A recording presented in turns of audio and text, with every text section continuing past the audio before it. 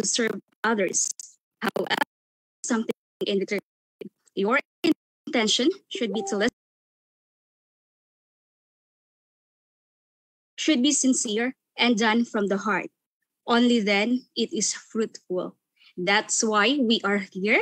Welcome to our first international multidisciplinary webinar series with the theme In Rising Beyond the Pandemic, Ensuring Quality Life Towards Integral Development. To begin with, our opening prayer will be flashed in our screen, and this will be followed to our national anthem.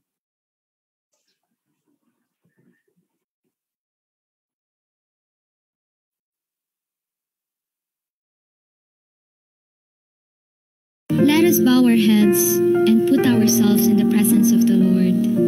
Dear Heavenly Father, we thank you for gathering all of us today. May you bestow your guidance and blessings so that we can enjoy and appreciate its significance in our lives. Bless everyone who are present here today, that each one of us may be able to share our knowledge, understanding, and wisdom for your glory and honor. May the various activities related to this event be a success through your intervention. We all ask of this in the mighty name of Jesus. Amen. Let us bow our heads.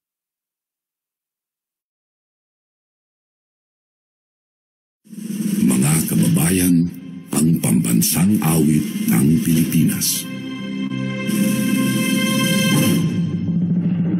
Kayang magiliw, sa sinangalan, alam ng puso, sa dinig mo'y buhay.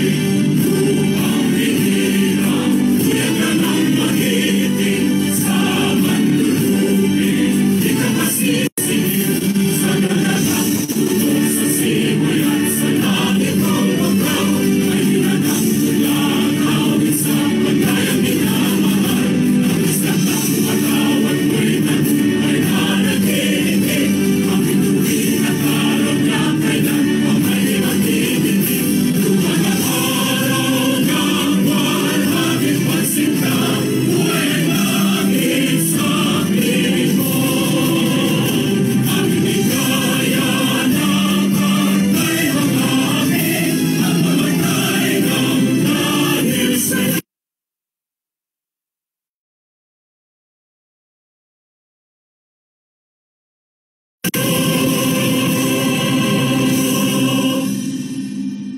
Alright, magandang umaga sa ating lahat.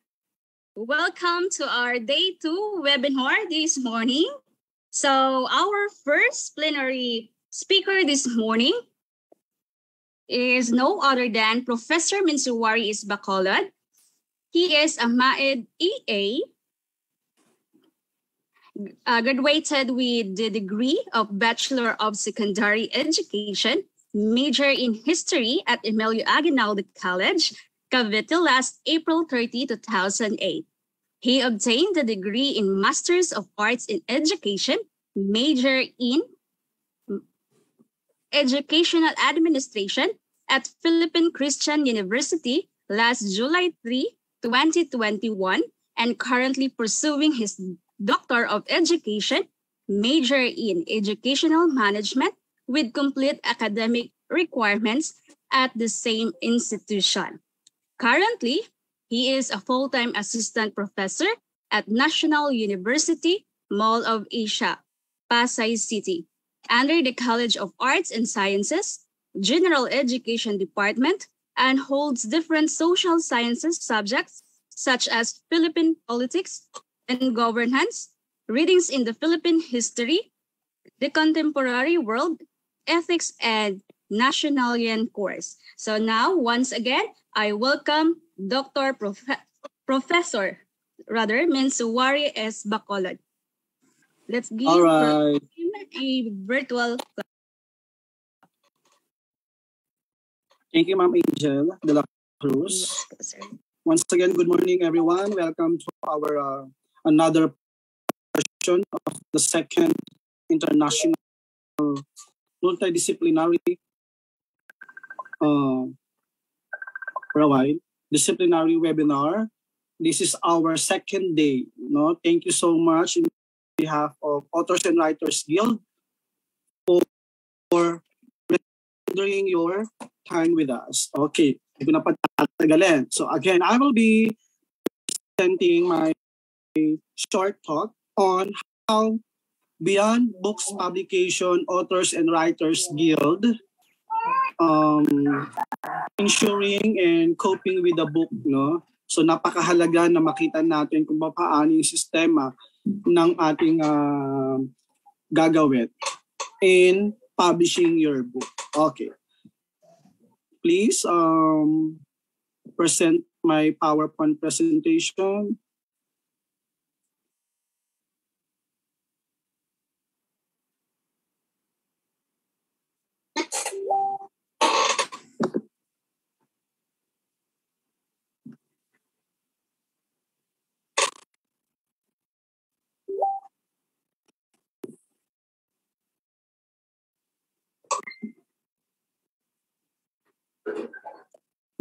For a moment,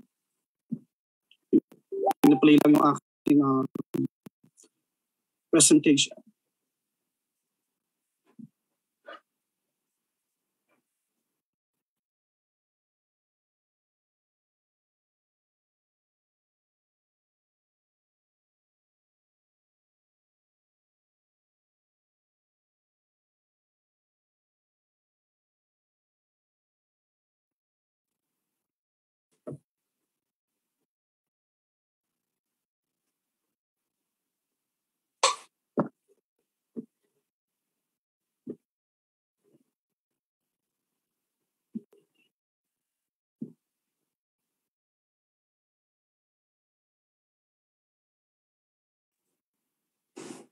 Ma'am Irene and Miss Ma'am Kyla, please present my presentation. Thank you. Yes po, sir. Yes po, sir.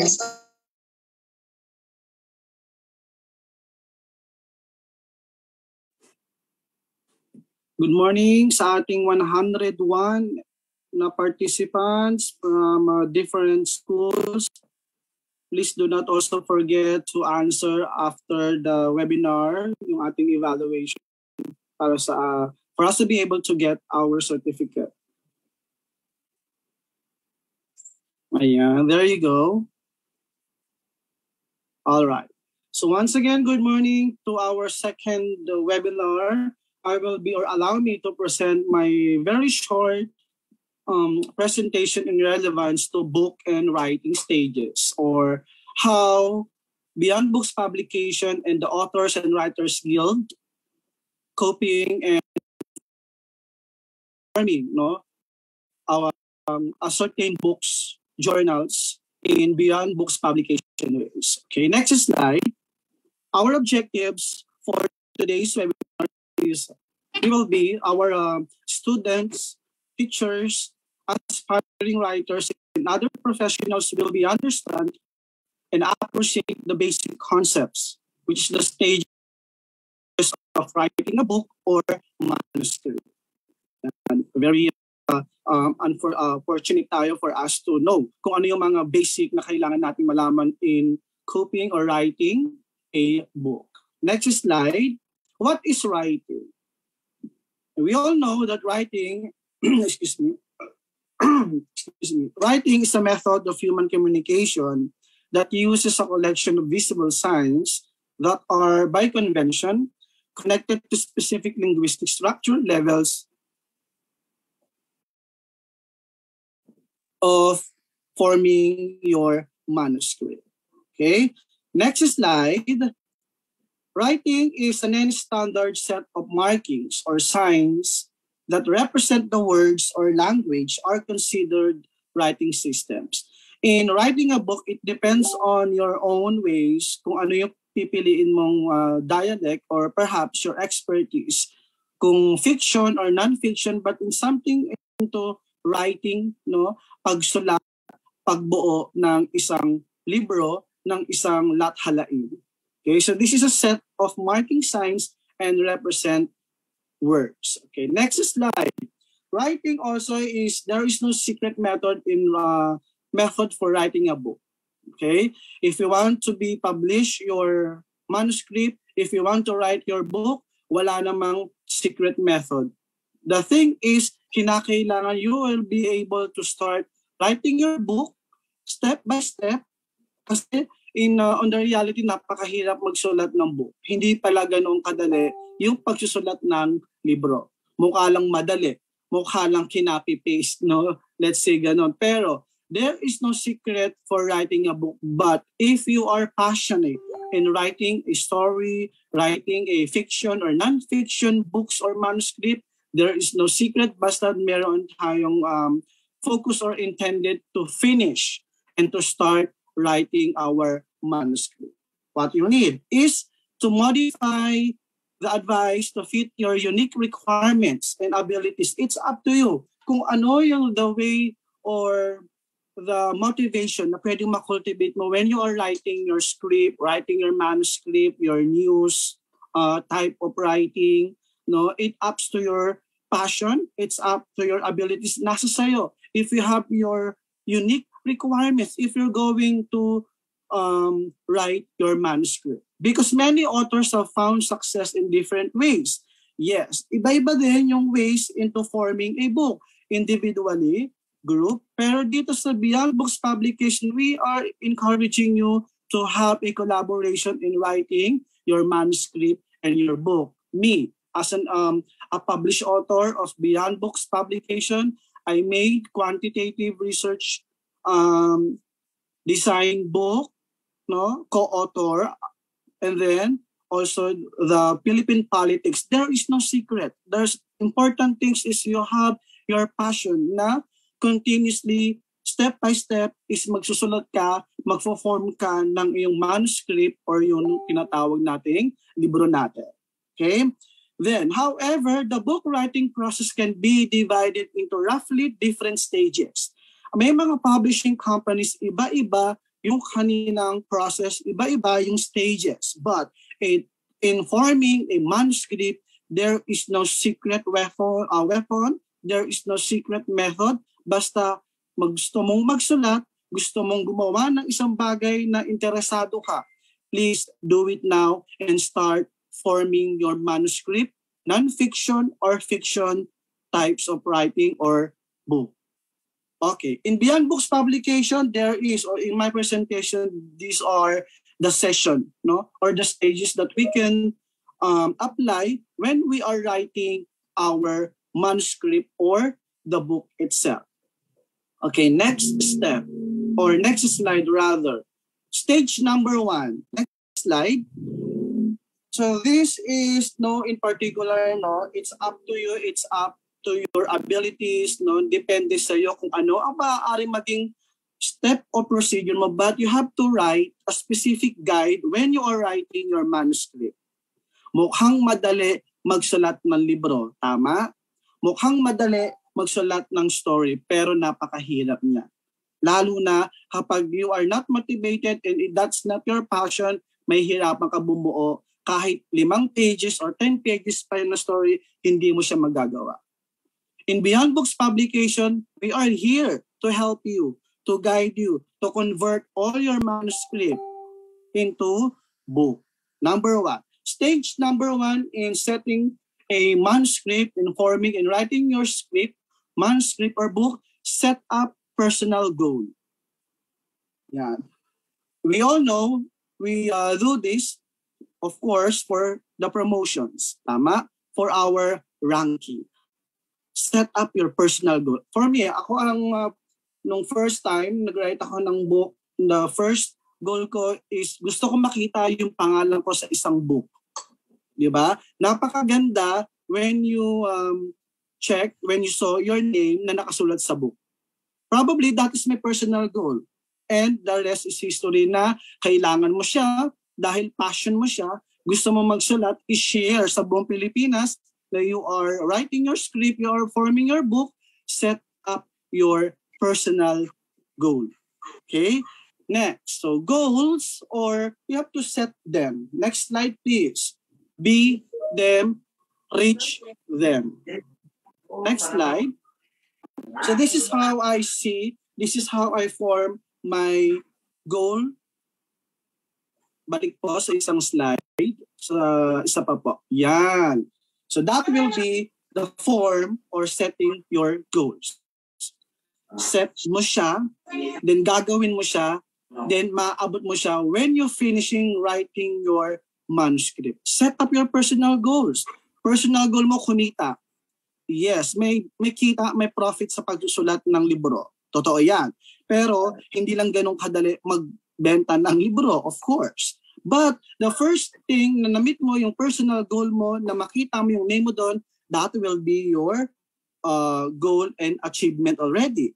The next thing is magbebenta ka na, no? Mag-share ka na ngayon ng iba, then unti-unti naabot mo and nakilala mo ang Beyond Books Publication. We are here to help you to publish your book and recognize you as a published author. Na-reach mo na yung tinatawag na goal mo, which is makilala, nag-set ng iyong personal goal.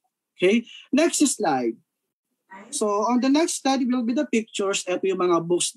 Gusto ko nakakakita nito eh. I have in my table yung mga books ng ganyan.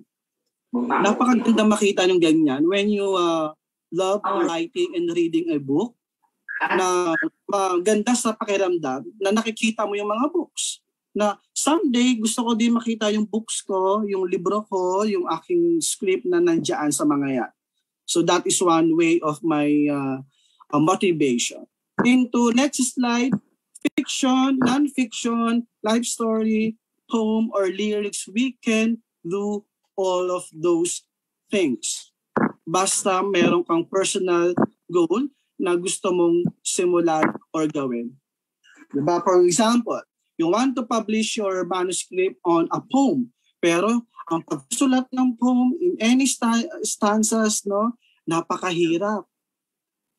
Akala lang natin is madali. Fiction or non-fiction, napakahirap.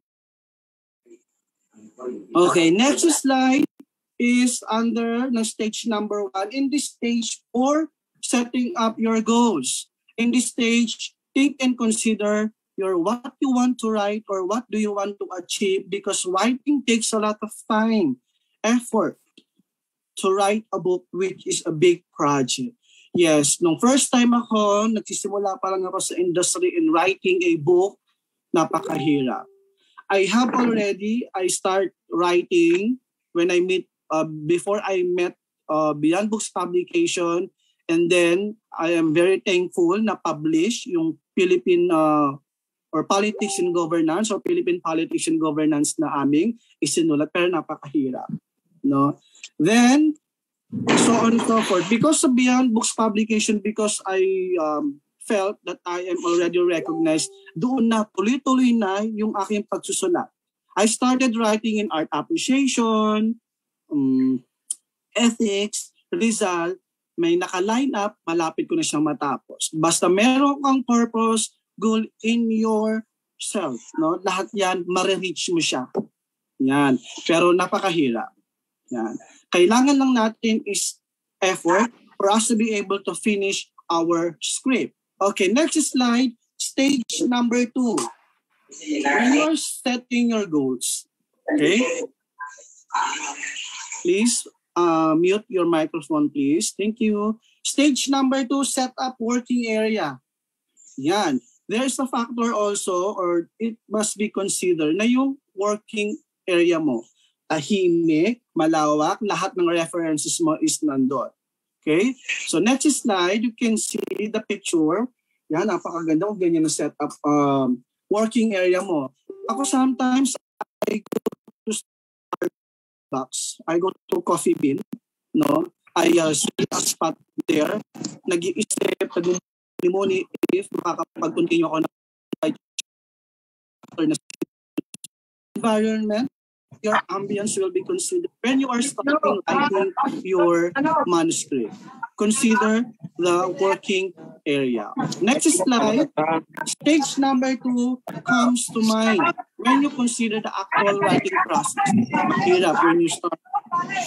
Guys, please mute your microphone. Thank you.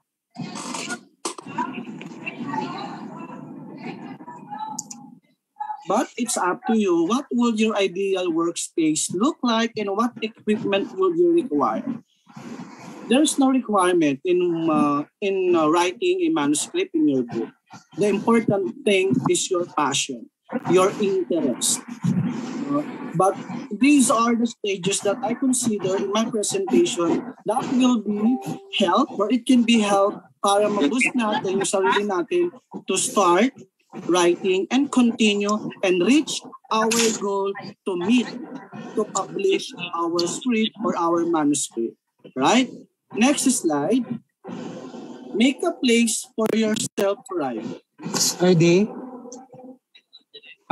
Yan. While some people work best in groups, pwedeng groupings, some authors need complete isolation. Gusto mo mapag-isa ha? Workstation options include a desk at home, a kitchen table, or a corner booth at the neighborhood coffee shop, or locate a room that is free of clutter so you can get into writing mode. Pero I'm telling you, it depends on you. Kahit maganda ang working place mo, kahit nag-set ka pa ng goal, pag hindi ka pa rin interested, no, wala ka sa mood na mag-start writing, walang mangyayari. You can start writing your title, ang hirap pa din yun. Kahit title lang when you're writing your manuscript, di ba? If you want to be published or recognized as a writer, saan ka mag-start? Ano ang gagawin mo? English, math, ano ba dapat?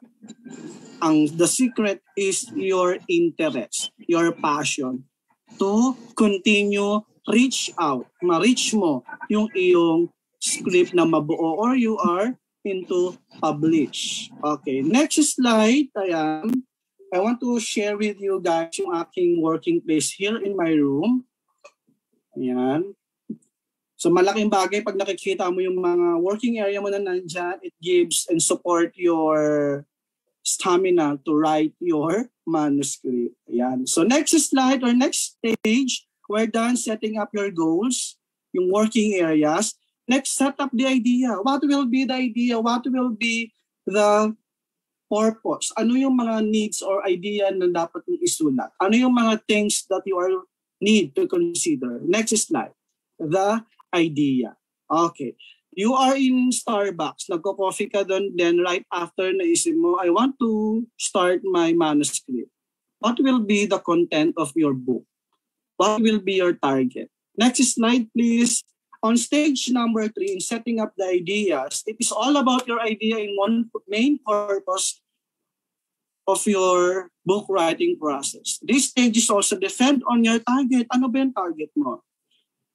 Once you formulate your idea, then write it. Ako, when I start writing Philippine Politics and Governance in Beyond Books publication, and I'm very thankful to my co-authors. I am the lead author and editor ng Philippine Politics na na-publish ng Beyond Book publication. What will be the content of your book? Lalo na sa SOC side. Napakaraming content. Sino, ano ang sisimulan namin. But I see to it, I'll start na kaya kong gawin, tapusin, which is the Philippine Politics and Governance.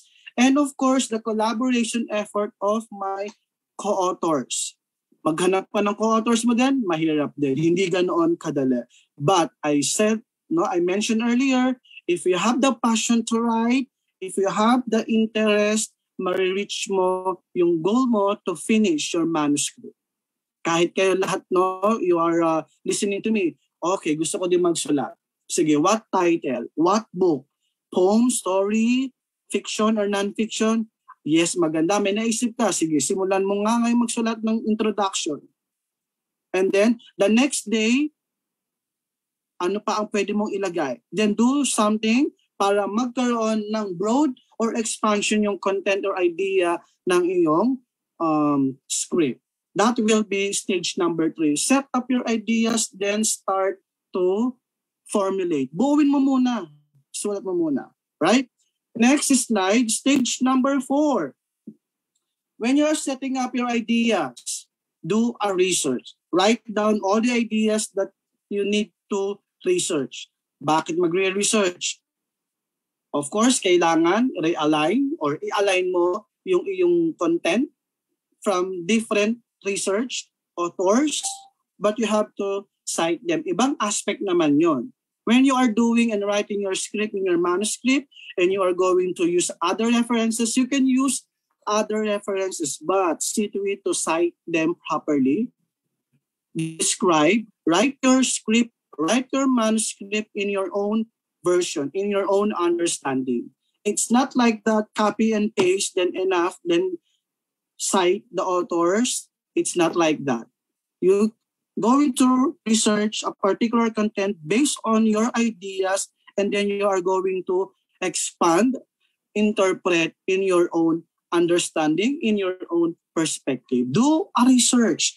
It is probably, or I advise, when you are writing your script, kailangan nasa harap ninyo yung mga books and references ninyo. And what will be the step? Basahin mo yung 5 references na yan, basahin mo, then come up your own perspective and explanation. And the rest is history. That will be on the stage number 4. Konti na lang, may research ka na. Next slide please. Nakapaghanap ka na ng 5 books na reference mo na magiging guide mo. Kasi it is very important when you are writing your script, when you are writing your fiction or non-fiction book, or just like our books, yung quantitative, qualitative, usually we do lots of research. Now, we are considering other research, and then you're going to describe and explain, interpret in your own perspective. So that is on stage number 4. Next slide, it is something how to develop a note-taking system. It is very important to note-taking. No? You have to note, you have to write based on the research, based on the other authors, and then it allows you to find the information you need at will. Yan. Use different studies or sources. The usual, yung mga IRL. Yan. If your book's goal is to entertain, educate, or what they call this, titillate your reader, consider how your information may be organized to do so. Organize your research. Right after you forming your ideas, meron ka ng idea, meron ka ng title, meron ka ng introduction, and then nag-research ka na, 5 references, 10 references, and then note-taking system is very important. You can copy the particular content from other references. You have to cite it properly. APA, di ba? APA format. And then you're going to identify kung ano yung best suit in your research or content na gagamitin mo, and to be followed by your own explanation on the stage number 4. Okay, next slide. On doing a research sa stage number 4, you have to consider first, napakarami kasing proseso when we are forming our script or book. Hindi lang ganun kadali. Right after the research, enough na ba yon? Enough na ba na may introduction ka, may table of contents ka na, may chapter 1 to 10 ka na isulat mo na siya, right? Nakopya mo na sa iba, and then nag-form ka na ng mga ideas mo, and then you're setting up and writing your ideas and content. Nag-note-taking system ka na. Gagawin mo ulit is you have to read. You have to read your content. After ma-read or reread, may mga revision, you're going to write again. Editing process. Then, na-edit mo na siya, nasulat mo na, magkakaroon ka ng draft. Drafting system. Kaya, it is very important to us to write the things kung saan ka magsisimula. Ano ang iyong magiging focus? Art appreciation ba yan? Science ba yan? Biology and math? Pang management ba yan? History ba yan? Diba? Then, make an outline. Cross out the content na hindi mo na kailangan, and to meet your objective sa bawat chapter na kailangan mong isulat. But anyway, it's up to you on how your abilities to form and writing your script. Ito ay this only a guide. After outlining, rewriting naman, then revise. Napakahaba. There's a lots of process when you are writing. Akala mo na isulat mo na from chapter 1 to 5. For example, you have already the chapter 1 to 5. Wow, napakasaya sa feelings. But when you go back to your chapters, basahin mo ulit yun. Parang mali ito. Cross out. Okay, babalikan mo yung 5 to 10 references book na ginamit mo. Yan. Then right after na na-read mo siya, na-rewrite mo siya, then another revise. Napakarami po. Yung aming book, no, Philippine Politics and Governance, which is I will be presenting to you later. Yung aming book. Akala mo gano'n na siya tapos na, no, when you start writing, when you start collecting the chapters from your co-authors, ang hirap mag-revise. Yan.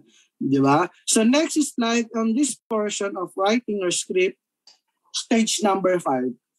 No, let us assume that we are done already on the stage number 1 to 4. You have your script already. Na-revise mo na siya. Okay, what will be the next procedure? The thing is, ipoprint mo na siya.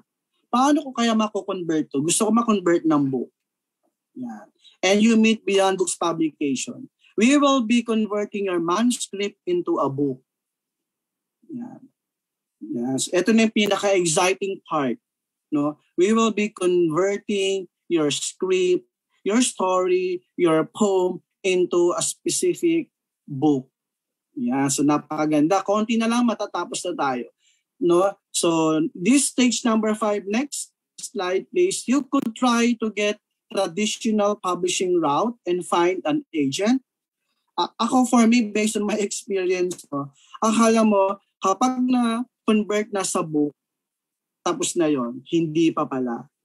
But more and more authors are turning towards self-publishing, like Beyond Books Publication. You can contact us and directly message me if you want to be one of the co-authors on history, because my expertise is aligned to social sciences or history. You can directly message us, Beyond Books Publication Special, no, yung if you want to be recognized as social science history author ng book, yeah, pwede natin yan pag-usapan. Because in the process of writing a manuscript or book, pwedeng individual or collaborative. Mas maganda for me, may collaboration. Kasi hindi mo masyado ramdam yung stress, yung pagod, kasi marami kayong magko-collab. When you are forming and deciding that you're continuing, you want to be published or recognized as a book author. Okay? Next slide. Ayan. So na-convert na. On this stage, you can also consider the strategy or marketing plan for you to recognize. There is a lots of option naman.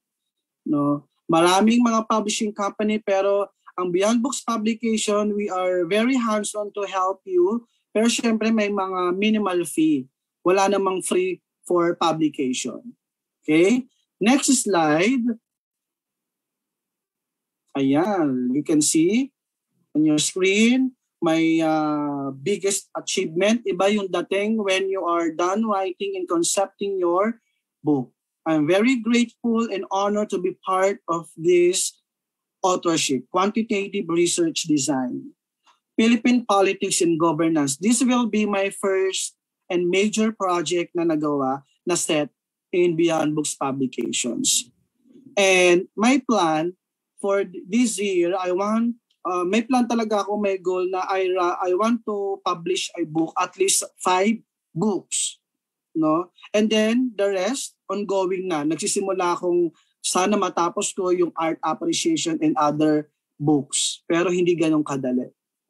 Okay? Pero step by step, consider yourself, no, informing your script, your manuscript, step by step procedures lang ang kailangan. Hindi mo kailangan biglain yung sarili mo to finish from chapter 1 to 10. Okay? Yan. Next slide, stage number 6. Ayan na. Na-form na-convert na yung manuscript into book by Beyond Books Publication, ready for launching. For new members, no, yung mga participants natin today, students, teachers, and other professionals, these are the guide. So ready for launching. For you to able to feel, no, na maramdaman mo na you are already a recognized author. And in Beyond Books Publication, we cater book launching. Okay, next slide. You must first make people aware of your book. Siyempre, nabuo mo na yung book mo, yung manuscript, na-convert na ng book. Kailangan mapalaganap sa buong Pilipinas ang iyong libro. Para naman, siyempre, ma-share mo sa kanila yung iyong book and kung gusto mong ma-monetize, no? Beyond Books Publication capable of advertising your book, we do that in Beyond Books Publication. Produce and promote your masterpiece. Use a tailored marketing approach that is suited for your book's category and target audience to get noticed. But on this stage, no, isa din to sa mahirap na stages when you want to popularize as a book author. But the important thing is you convert your manuscript into a book, libro na siya, then your plan to more expand your popularization, kailangan mo talagang mag-undergo ng book launching para ma-notify ka o ma-notice ka, ma-meet mo yung mga audience mo, readers mo, kung sino yung gagamit ng iyong book. So this will be the final stage of writing or manuscript. Next slide, I want to share with you yung book launching na naganap in Pampanga. I'm from Cavite, then I travel from Pampanga for us to recognize, no, yan, yung Insight Foresights ng magazine, international magazine, ng Beyond Books Publication, may journal din tayo, no. Next slide, ito naman yung mga books, ayan, nakakatuwa, nakakataba ng puso na makita mo yung libro mo, pinagpaguran ninyo, from couple of months na fully recognized ka na as a author and writer. Alright? Next. Ayan. Next slide please. Ayan. So see, napaka-overwhelmed ng recognition na to as an author. Next slide.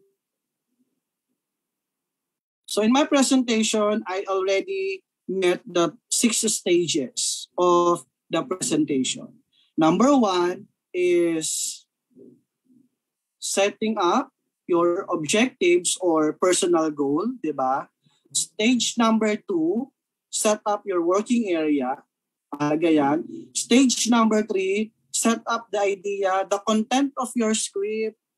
And then stage number 4, you are going to do a research. Maraming research ang pagsusulat eh. Hindi lang basta makita mo sa Google or other platform. Do a research. Maraming mga authors or books na pwede mong gamitin as your references. Stage number 5, after your research and nag-write down ka na, nag-draft ka na, na-revise ka na, convert your manuscript into book, and number 6, ready for book launching. So that will be all my presentation today. So next slide is the references that I used in my presentation. If you have any questions, no, pwede nyo pong isulat sa ating chat box or right after ng ating mga speakers, they talk, magkakaroon tayo ng open forum or question and answer portion. And sasagutin namin yan sa abot ng aming makakaya. So that will be all. Thank you for joining and mabuhay po tayong lahat. Alright, ang dami kong natutunan kay Prof. Mensorari. So as I listen from the first slide to the last slide, I really grasp everything. Wherein this is how you do it. You sit down at the keyboard and you put one word after another until it's done. It's that easy and that hard. So thank you for that presentation, sir. And I also inspired to do or write my own book. So from the participants, any question? And how to write your book also? Ayan. Thank you so much sa mga nag-react. Thank you guys. If you any inquiries or concern, questions on how to write and start writing your book, pwede namin kayo tulungan. In particular, in any areas naman, we can suggest you sa mga kasama natin, lalo na yung mga ating participants na bago lang, no, try to like and share yung aming Facebook page, YouTube, para you are update, no, kung ano yung mga possibilities projects ng Beyond Books Publication and Authors and Writers Guild. All right? And thank you guys. Thank you. That will be all. So let's now proceed for the next guest or keynote speaker. Yes, thank you, Mr. Wari. And let us present the certificate. Kindly move to the next slide, ma'am. So, certificate of recognition is awarded to Mr. Wari S. Bacolod for being one of the plenary speakers during the day 2 of the first international multidisciplinary webinar series of Authors and Writers Guild, Beyond Books Publication, August 26 to 28, 2022, with the theme Rising Beyond the Pandemic, given the 27th day of August 2022 at Macabebe, Pampanga. Signed, Dr. Moha na SPI, MPD, Faculty, Leonardo Apolso, PhD, Beyond Books Publication, CEO, and signed Professor as the Astronomy and Space Company Athens Greece. Presentation, Sir Mr. Wari S. Bacolod. Thank you po. Thank you guys. Thank you Beyond Books Publication, Authors and Writers Guild members. Thank you so much. Congratulations, sir. So now let us proceed to the next plenary speaker, Professor Wendelo Futalan Garcia, PhD in Humanities, HC, PhDC, MN, RN, LPT. She is currently connected to Senior High School Department at San Vicente Pilot School for Philippine Craftsmen, SDO Pampanga. And she is a Master Teacher 1. And she is also related to other assignments as a school research coordinator, senior high school subject group head, and taught research subjects, science subjects, and she is at Dumaguete City, Negros Oriental. So, for her educational background, she earned her professional teaching certificate at UP Open University and System Plus College Foundation. For her Bachelor of Science in Nursing minor in Psychology, she attained this at Suleiman University, and for her Master of Science in Clinical Psychology with 12 units at De La Salle University, Manila, and earned PhD in Education, major in Research and Evaluation with 11 units at UP Diliman, and Master in Nursing at AUF.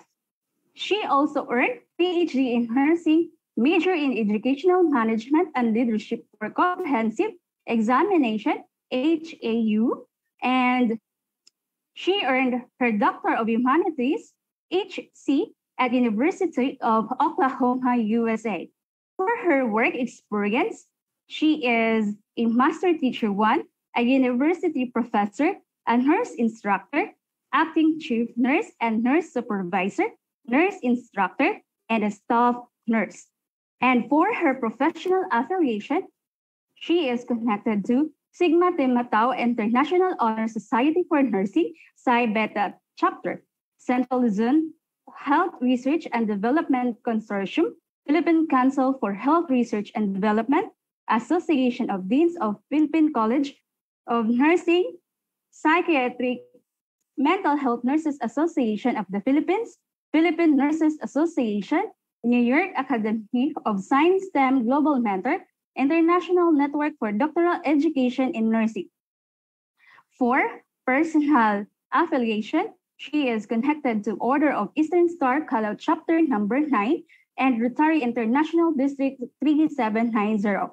And she was awarded and recognized as the 12th place Philippine Nurse Licensure Examination and 20th place Philippine Licensure Examination for teachers in secondary. Now help me welcome Wendelo Futulan Garcia, PhD in Humanities, HC, PhD, CMN, RN, LPT. Let's give her a virtual clap.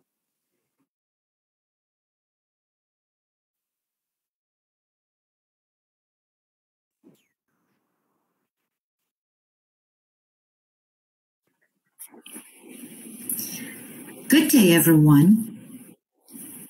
It is an honor and a privilege to be part of this wonderful undertaking, and I would like to thank Beyond Books Publication for this opportunity.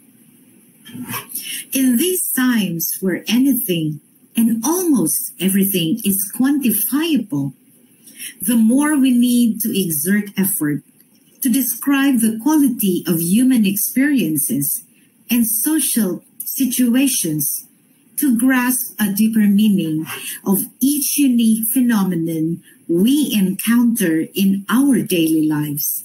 And that's where qualitative research comes into play. My name is Wendelo Futulan Garcia, a registered nurse, an educator, and a researcher. We might ask ourselves, what is qualitative research and how does it benefit us?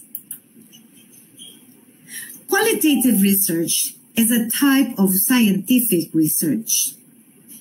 In general terms, scientific research consists of an investigation that seeks answers to a question.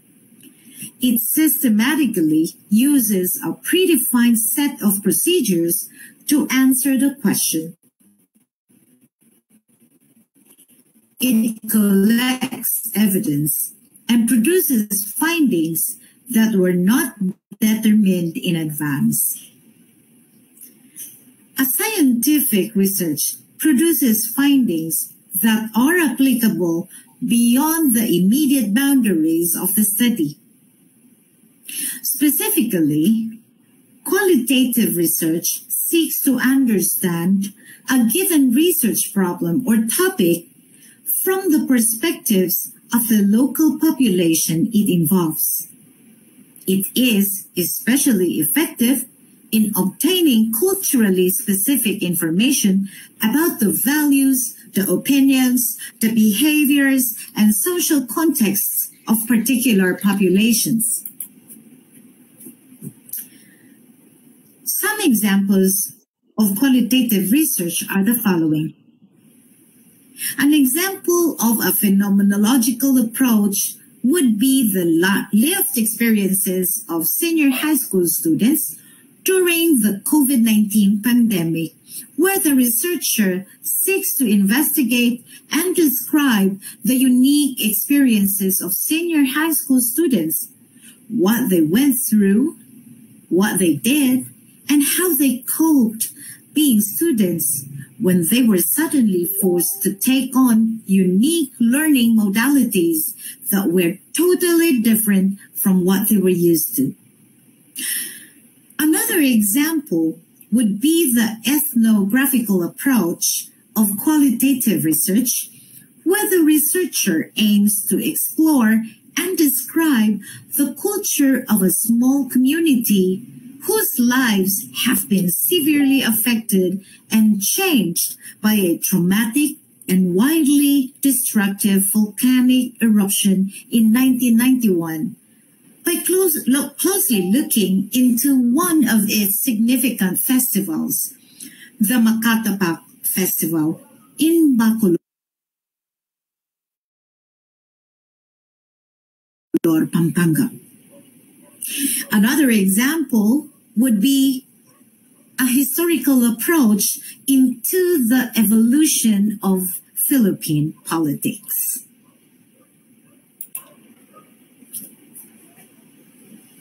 What can we learn from qualitative research?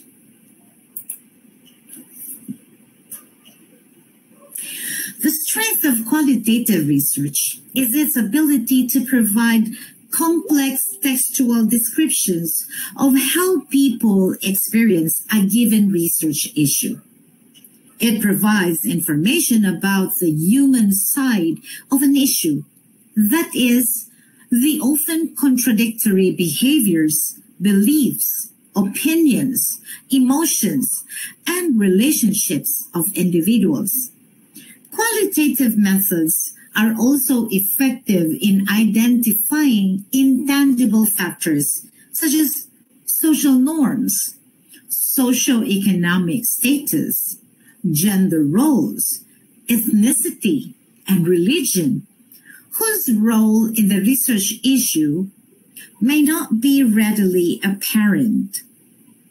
When used along with quantitative methods, qualitative research can help us to interpret and better understand the complex reality of a given situation and the implications of quantitative data.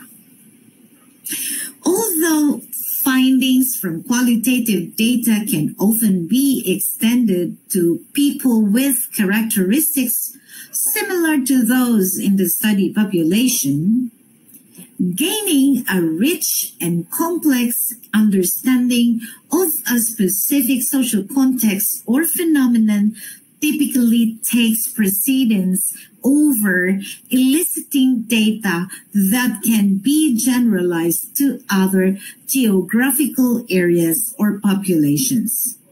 In this sense, qualitative research differs slightly from scientific research in general.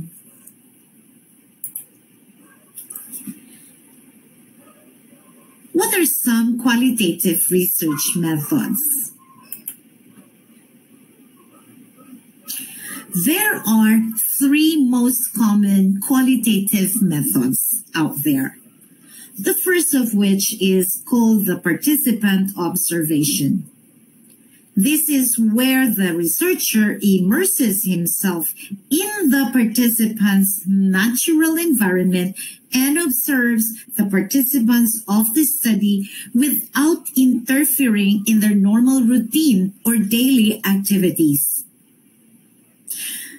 In-depth interviews are optimal for collecting data on individuals' personal histories, their perspectives, and unique experiences, particularly when sensitive topics are being explored. Focus group discussions are effective in eliciting data on the cultural norms of a group and in generating broad overviews of issues and concern to the cultural groups or subgroups represented. Focus group discussions can be had with a maximum of 10 participants at a time, where the researcher facilitates the discussion, asks questions, and hears out the participants' responses. This, however, has a setback when one or two participants are shy and others are too expressive. This calls for the researcher to be skillful in handling different personalities and maneuvering the discussion well to collect useful and relevant data and to achieve the objectives of the focus group discussion. There is another qualitative method that qualitative researchers use, and this is called the document analysis. Researchers can gather useful data from print documents like newspapers and magazines, as well as electronic records for which there is already an abundance with just the click of our fingertips. Careful analysis is needed, though, to draw conclusions from the body of related documents that is available to the qualitative researcher.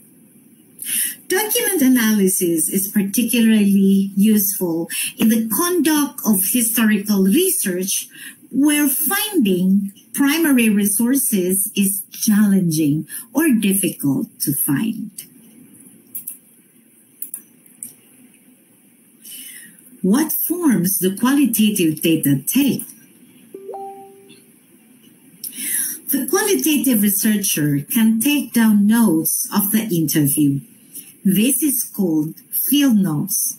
However, it is worthy to note that the researcher doesn't take down notes during the interview, but rather must jot down notes right after the interview. This is done to maintain spontaneity during the interview and to be able to record everything while it is still fresh in the researcher's mind. Field notes are written observations recorded during or immediately following participant observations in the field and are considered critical to understanding phenomena encountered in the field.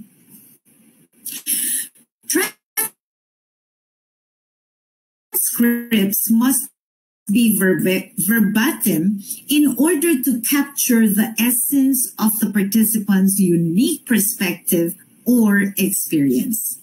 This is where audio or video recordings come handy, for the researcher's memory could fail and not remember everything. Of course, audio and video recordings should only be done with the participant's permission.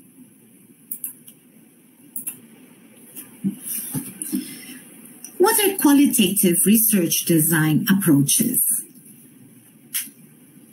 There are 5 common design approaches. The first is called the historical study. A historical study is an ideal choice for studies that involve extensive examination of the past, including people, events, and documents. The purpose of a historical study is to draw conclusions about the present and future based on research conducted in the past. This model depends on adequate interview sources and historical documents. It is essential to validate the accuracy of the data and find primary sources. Depending on the goal of the researcher, this form of study may result in a biography, which is why the term historical study is sometimes used interchangeably with biographical study. An example of a historical approach would be the evolution of Philippine politics. There are still people we can find to interview about what happened, for example, in 1986 during the EDSA revolution.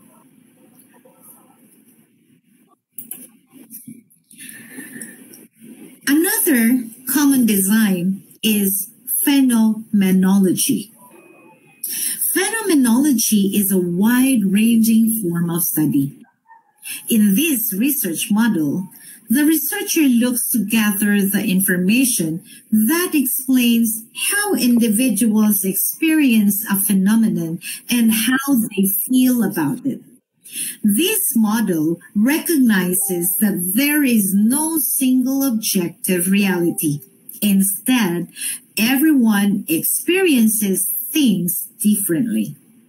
The outcome is described from the point of view of the participants. However, the researcher is still able to derive a set of findings that can be used to identify themes surrounding the phenomena under study. An example of a phenomenological approach would be the lived experiences of senior high school students during COVID-19 pandemic. Another common design is the grounded theory. The purpose of grounded theory is to develop a theory surrounding a social issue. This theory seeks not only to identify problems in social scenes, but also to define how people deal with those problems. Grounded theory is unique among qualitative design approaches because it depends solely on the data gleaned through the research process. Often, the initial research question is progressively reformed and refined as more information is gathered on the topic. In this sense, the participants help shape the study. An example of a grounded theory approach is grounded theory approach to understanding the student perceptions of asynchronous high school learning environments. The fourth common design is ethnography. Ethnography is the study of a specific grouping within a culture. Researchers pursuing this study format will immerse themselves into the culture they are researching. The qualitative data is gathered through direct observation of and interaction with participants who belong to that culture. The information is then presented from their perspective. Ultimately, this study aims at understanding group culture. An example of an ethnographical approach is the Makatapak Festival in Bacolor, Pampanga. The fifth common design is the case study. Case studies, one of the most common qualitative designs, are used to examine a person, a group, a community, or institution. Researchers often use a bounded theory approach that confines this case study in terms of time or space. To conduct the case study, the researcher may draw upon multiple sources of data such as observation, interviews, and documents. All participants chosen must share a unifying factor, which means they all must have a direct or indirect connection to the research question or subject being studied.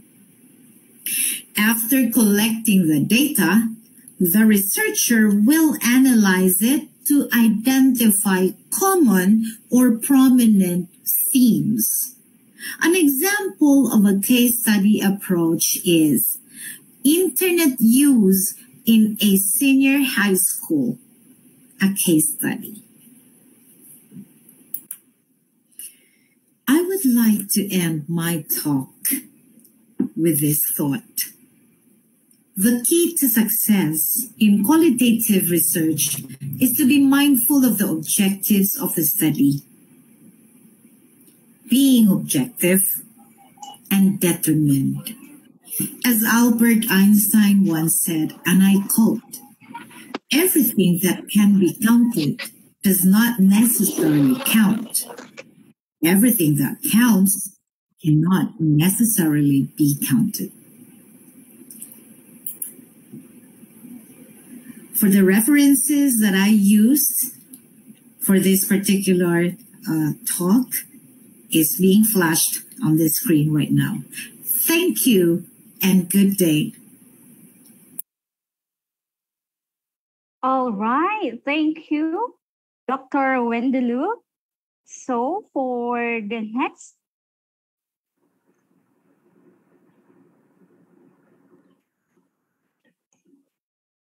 Okay, so let us have our Q&A portion.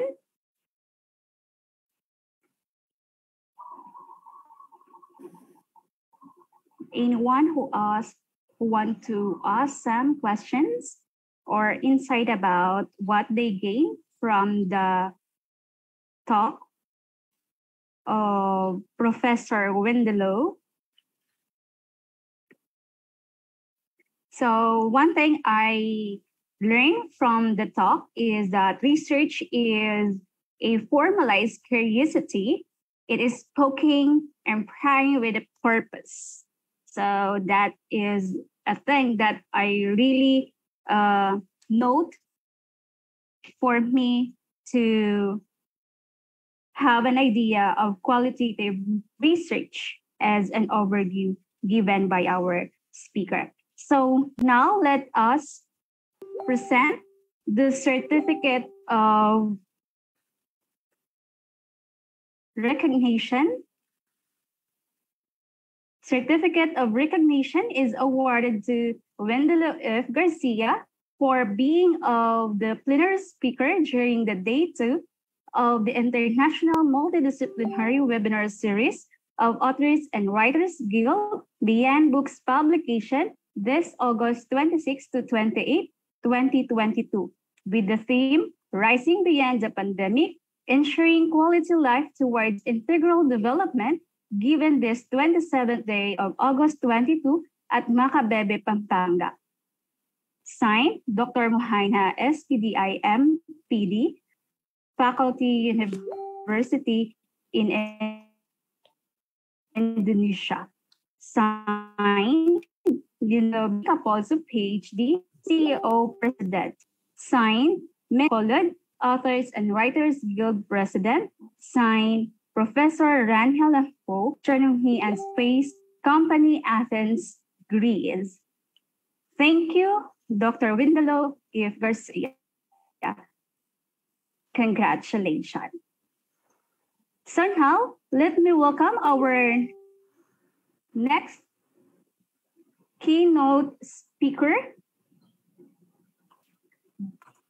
Professor Raniel Lampo, Astronomy and Space Company, Annex Salamis, Athens, Greece. Ma'am, welcome, and let's give her a virtual clap.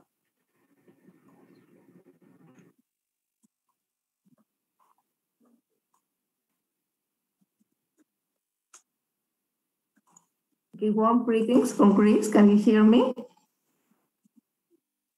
Yes, po. Yes, ma'am. Yes, ma'am, we can hear you. First, I would like to congratulate Beyond Book Publication for organization of this wonderful webinar series. And of course, I warmly thank Dr. Leonilo for his always kind invitations. I'm Raniel Lampo. I'm a multi-awarded global educator, STEM instructor, ICT teacher trainer, researcher, speaker, and author of scientific books for kids. I'm currently working at the Greek Ministry of Education, where I'm writing STEM projects for Greek schools, and also at the Greek Astronomy Space Company, where I work as ICT teacher trainer and STEM, where I'm writing STEM projects. So today, we're going to explore the notion of VUCA. VUCA is an acronym which stands for volatility, uncertainty, complexity, ambiguity, words that could characterize the new normal. This notion is gaining popularity as a term to cover the various dimensions of this uncontrollable environment. And in the second part, we will describe the curriculum of the Fifth Industrial Revolution and the role of STEM education in this new curriculum.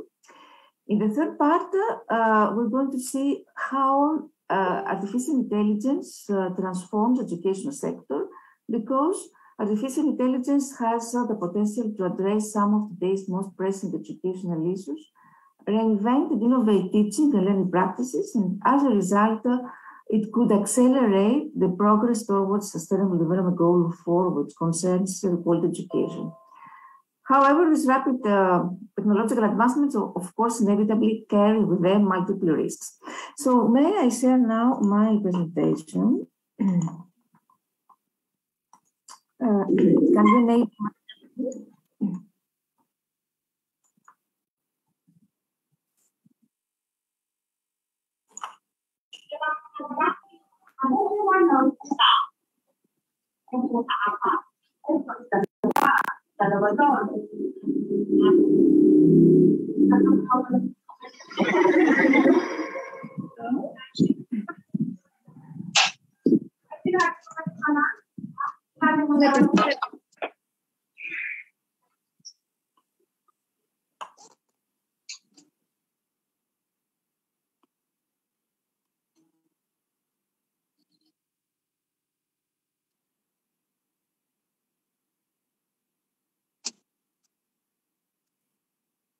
Can you see my presentation?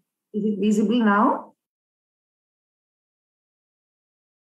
Yes, ma'am. Yes, Can you see also the change of slides? Yes, ma'am.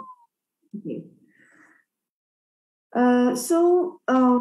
We say that VUCA is the acronym that stands for volatility, uncertainty, complexity, and ambiguity. Qualities that make a situation or condition difficult to analyze, respond to, or plan for. So understanding how to mitigate these qualities can greatly improve the strategic abilities of a leader or educator and lead to better outcomes. What is volatility? Is the quality of being subject to rapid and significant changes, and small triggers may result in large changes. Uncertainty occurs when events and outcomes are unpredictable. The cause and effect are not well understood, and previous experience may not apply to the situation. Complexity involves a multiplicity of issues and factors, some of which may be intricately interconnected. The relationships between items and people are difficult to understand because a change in one place may cause unintended changes to other things down the line. And ambiguity is shaped by the lack of clarity and difficulty understanding exactly what the situation is. These are questions that are related with VUCA. VUCA, the proper use of VUCA is to apply to a situation to help quantify tasks and create mitigation strategies. So use the VUCA method to go through what is known and not known about the situation or plan. This helps create better understanding of the situation and what the vulnerabilities and the risks are. So using VUCA can help leaders manage the ever-changing modern landscape, working place landscape. So these are the following questions. What are the highest and lowest possible values that we can accept? How fast can these values change? And what amount of change can we absorb? What can change? What are the potential signs of change? How well do we understand the structures involved? How are these items interconnected? And what is the possibility for misunderstanding and confusion? This acronym of VUCA was first used in the context of leadership theories. So the USA Army originally used the term to refer to the increasing world following the Cold War. The way people respond to VUCA depends, of course, on a number of factors, including individual differences, state differences, such as stress, environmental context, and people who are less anxious about change adaptability from mental models function usually better in changing environments than those who show high anxiety. So, and increasingly, work can be perceived as either challenging or to have skills and safeguards and tools to adapt in environment. And we'll know how humans can be adapted to a change. Usually in uncertain or volatile environments, previous decisions and the models underlying those decisions may no longer be effective. So a healthy approach in these circumstances is to adjust the weighting of previous assumptions and allow future decisions to be guided by feedback from the environment. The same way, arousal responses are properly attuned to the uncertainty of the world. They are better at learning. So we can see how Western society, for instance, is predicated on the notions of individual liberty and personal responsibility. Both concepts rely on the idea of agency. When we talk about agency, is what the individual can make, how the individual can make their own choices and act accordingly. Because this way we should pose the question, is it possible to prepare for the unknown?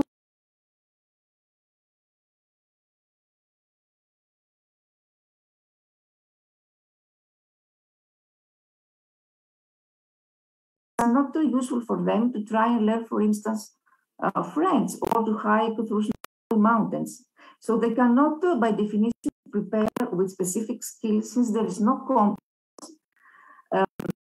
for defining what specific skill will be valuable. They can, on the other hand, prepare themselves in another way. They can equip themselves with states of mind, with strategies and self-efficacy required to learn the new skills, to learn the structure of the new culture and learn also the new language so that they are ready to adapt when they arrive at the destination. So how might society and education systems provide a genuine sense of agency to people dealing with an increasingly dynamic and changing world? For example, when we walk into a classroom and we present a new material, this exposes the students a perspective to uncertainty. So if the material in the classroom is seen as not threatening and one has a sense of agency and self-efficacy in learning material, then a positive learning experience can occur. So by analogy, we can say that VUCA situations that occur naturally in the world or in education can also be opportunities for learning. Because where there is uncertainty, there is also something new to understand.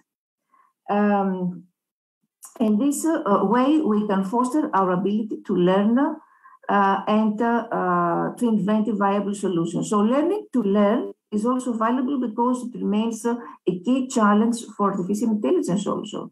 We have seen many specific domains, machines already outperform humans. So how can society be structured to incentivize these lifelong learners?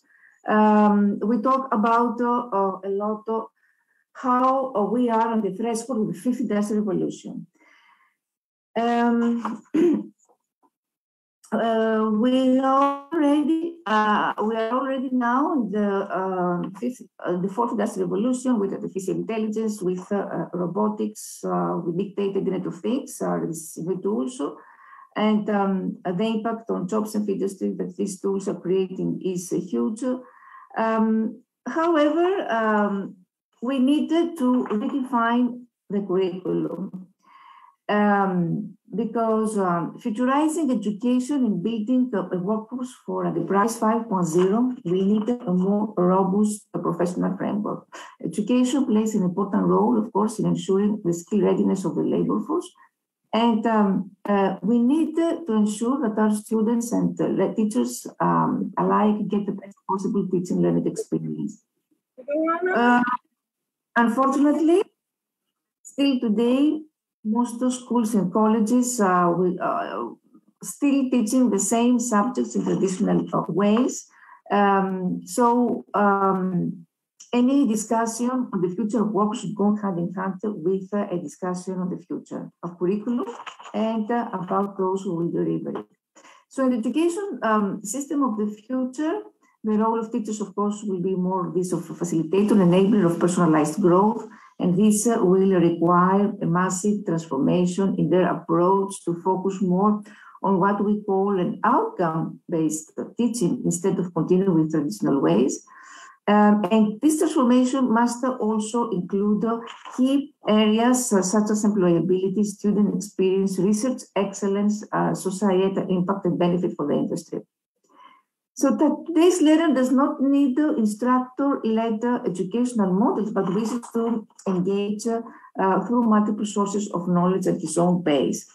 So Industry 5.0 has a lot of opportunities for academic institutions to upgrade themselves to the next level, for shaping the expectations of students to meet the challenges of the future. Academic institutions will need to design collaborations.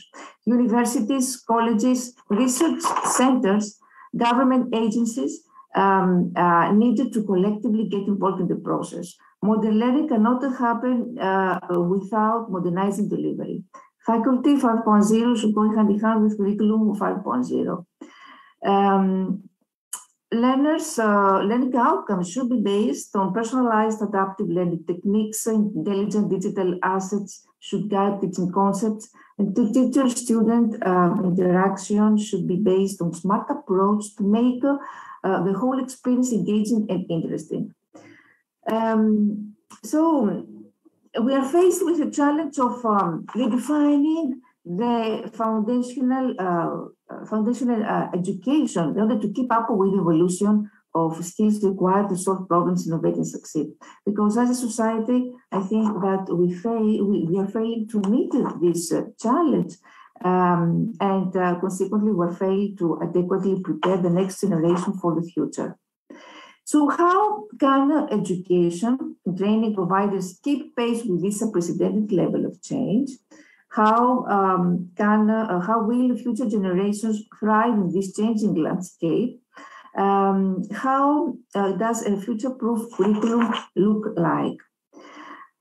Reshaping, of course, a curriculum is a considerable challenge because this implies usually complex decision-making processes and various administrative obstacles, because, as I said before, many institutions are still dominated by traditional approaches.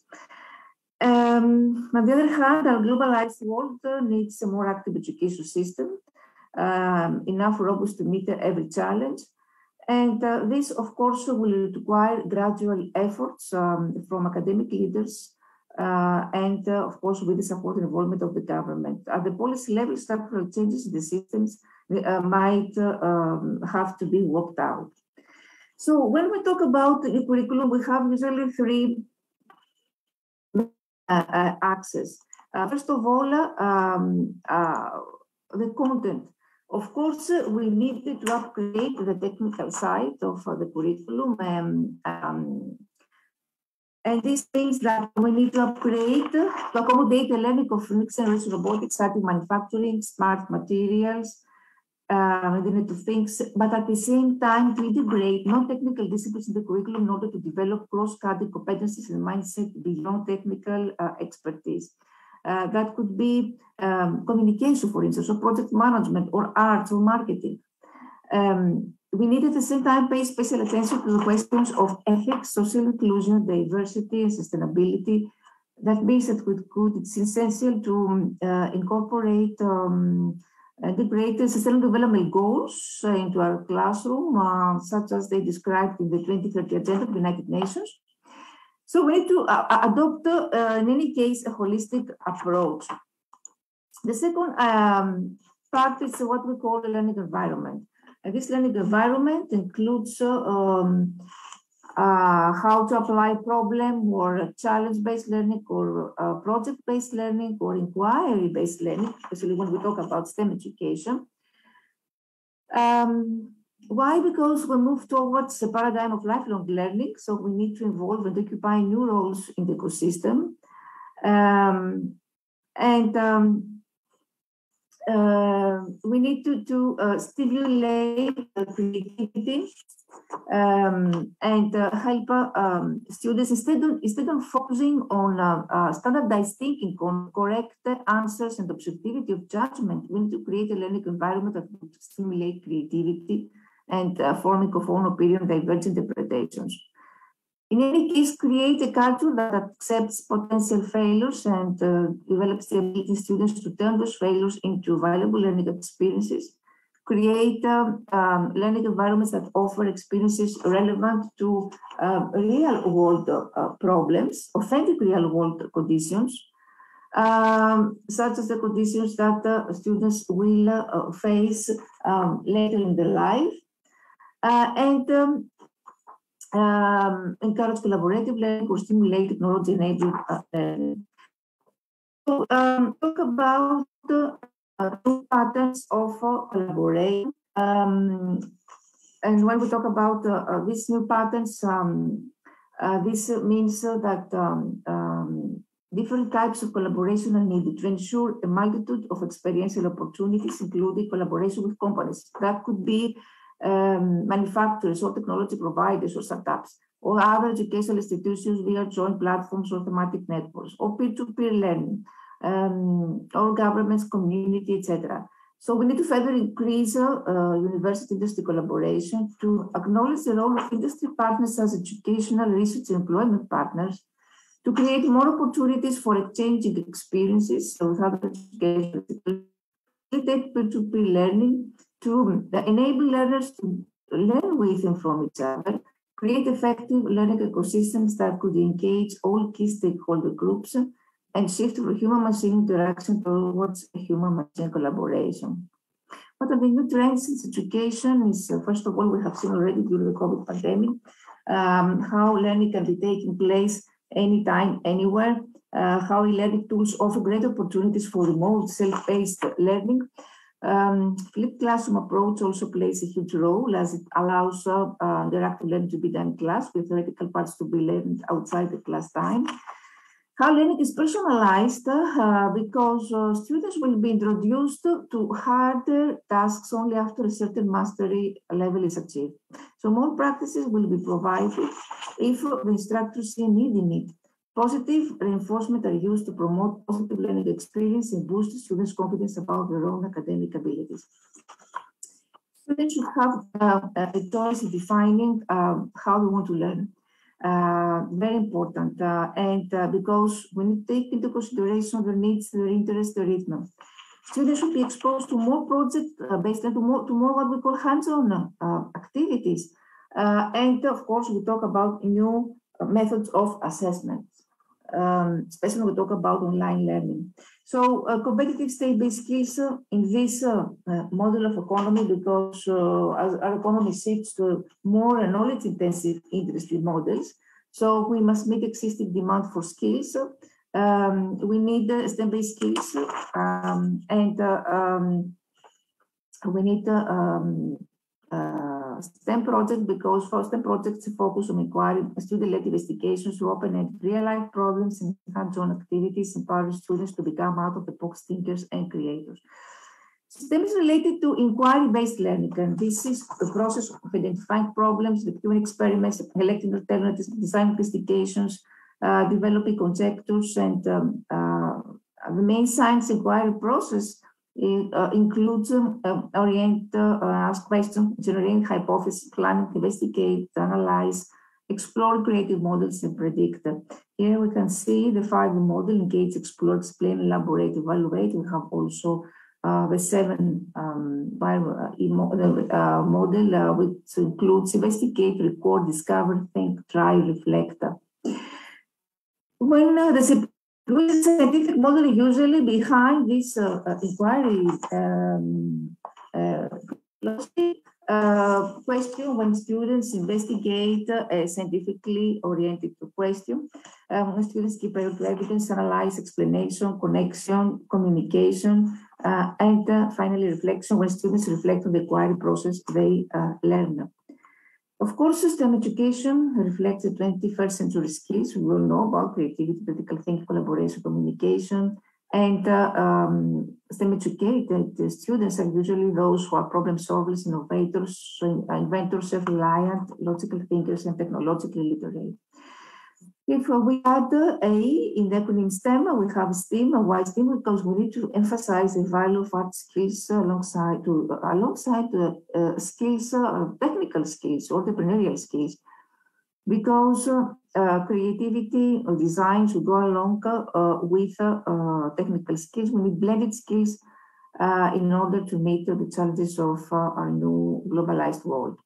So STEM approach is a transdisciplinary approach that aims to promote research spirit, logical thinking, social skills, empirical inquiry learning, autonomy, arts integration, and active participation of students. Why arts? Because art can promote critical skills, social skills, positive school environment, reading and writing skills. Here we can see what is the difference between transdisciplinarity, disciplinarity, multidisciplinarity, and interdisciplinarity. How multidisciplinarity includes subject-specific concepts and skills that are learned separately in each discipline. Interdisciplinarity, when, for instance, you teach environment, and in this way you try to teach environment through a disciplinary approach, through the point of mythology or through the point of view of geography, of history, etc. And transdisciplinarity, STEM education is a transdisciplinary approach. Why? Because it brings integration of different disciplines. It combines at the same time many cognitive disciplines, and this is the magic of STEM. Integrates the disciplines in a harmonious manner to construct new knowledge. Nowadays, we talk a lot about integrated STEM, is a new concept, which is this effort to combine science, technology, engineering, mathematics into one class that is based on connections between subjects and real-world problems. And this is inspired by the philosophy of makerspace. Makerspace includes all these new trends. We talk about labs that offer, for instance, 3D printers or other accessories and help students create things with their hands. So make, assemble, and disable things. In here, we need to clarify two types of STEM. First of all, we have STEM Unplugged. STEM Unplugged is when you try to implement projects using the simple everyday materials that you can find in your house, such as a cardboard or Lego or anything simple and inexpensive. This does not require all the use of technology, but it should follow the computational thinking model. The second part, the second category of STEM is what we call this computational thinking. It's a model which should be integrated in school. Computational thinking involves solving authentic problems, design systems, understanding human behavior by drawing the concepts fundamental to computer science. This is contained in most elements of problem solving. Educators are constantly teaching the students. For instance, even teachers in kindergarten teach computational thinking when, for instance, they have to teach students steps and the steps in the process. This is a model of computational thinking. So what are the components of computational thinking? Decomposition, how to solve a problem, involves solving the set of smaller problems. Pattern recognition, seeing new problems related to problems previously encountered.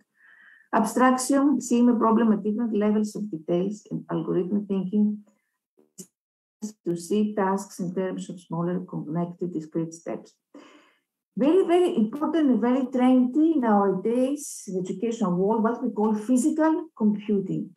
When, for instance, you ask your students to take measurements of pressure and humidity in the classroom or in their house using Arduino or using Raspberry or any other device, this is called physical computing because this combines digital elements with the real world. And in this way, it develops a communication between the physical world and the digital world of the computer. So physical computing takes the computational concepts into the real phenomena so that the students can use them in an authentic environment. And the pedagogical stages of learning according to this, when we have to think computationally, is learners are engaged in physical computing, unplugged, making, tinkering, and remixing. Making is what I said before about the maker space, how we learn to work with things, make things, take things apart. In this way, students engage in practices such as prototyping and testing products, methodologies used, for instance, by engineers. Tinkering is how to encourage students to use materials as tools to represent, to implement the dimensions of computational thinking. And the computer programming software for children are useful for tinkering. We all know about Scratch for Arduino, or Easy Java simulations, Raspberry are also these platforms, these tools are considered very essential to implement tinkering. And these tools can enable students to see easily the connection between changes in the program and the corresponding changes in the data received from the physical real world. What education technologies that promotes STEM education, we all know about virtual reality and how this immersive technology is very important in classroom. Clickers or keypads, classroom, MOOCs, Internet of Things, and nowadays we talk also about Internet of Me, which contains wearable technologies such as smart clothes, smart watches, smart glasses. And these tools have many pedagogical applications in education and the cloud computing, which can help us, teachers to create a whole, simulate a whole virtual world. We talk about innovative techniques or strategies, especially when we teach science, hands-on learning, mini labs, virtual science, or building models, crossover learning, outdoor learning. When you have one, for instance, you want to teach environment, it's very important to take your students and go outside and implement outdoor learning, because in this way they learn to be close to the nature. They will learn to respect better the environment. Field trips, context-based learning, and P2P learning, science clubs, science exhibitions. It's important to, it's interesting and challenging for students to organize all these activities. And of course, let's not forget that very important, the importance of multi-sensory multimedia approach. That means that we need to use visual aids such as graphic organizers, thinking maps, visual clues, and anything that has to do with play-based learning, especially in primary education. For instance, storytelling and role-playing in primary education is very important when we teach science. Apart from this, STEM is related to community. I want to say something which is important. For instance, this project that you see here is a project created by students, primary school students in Greece. So these students, primary students, created some classes which are addressed to students with visual impairment problems. They created these classes using Arduino, so we talk about STEM. They created in a small company, so students divided their roles. One was the graphic designer, the other was a producer, the other one was a director, etc. So they learned about entrepreneurial, they learned how to develop entrepreneurial skills. And at the end, they reached out to the community to sell this product. So we talk about a product that contains STEM, contains entrepreneurial skills, contains community-based learning. This is also another new trend now worldwide. And here we can see at the same time the human dimension, because I forgot to say that the experts of the fourth industrial revolution tells us that this has failed because we have ignored the human factor. So when we talk about the fifth industrial revolution, the human factor should be at the forefront of any change. Here we need to clarify also to emphasize the gender gap STEM, because we all know that still the number of young women pursuing many STEM subjects is lower than that of the male counterparts, and this results in a STEM workforce with lower representation. So we need urgent action in order to inform students and attract girls in this.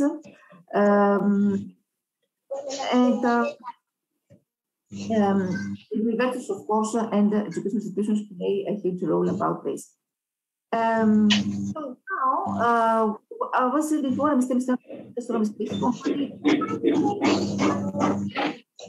I organized many workshops and lectures when we try to build a specific knowledge and strategic science in the supply acquire some elements of the scientific method or help them express themselves sophisticatedly to increase, in many cases, their interest in STEM careers. And I try to adopt usually an eclectic or mixed model to create elements from various learning fields, biological, as I said before. And now artificial intelligence, why artificial intelligence is what makes us human. AI is an extension of that quality. So technological advancement is driving changes in many industries. AI technologies advance and create solutions one thought impossible. Especially through the development of education.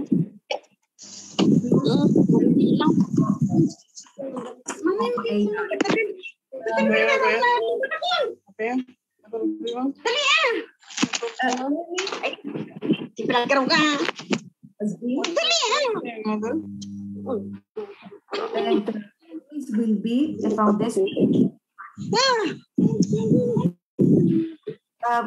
Regardless of age, we are constantly developing new understandings. And as our collective thinking improves, we are beginning to create machines that have human-like abilities to learn and make strategic decisions.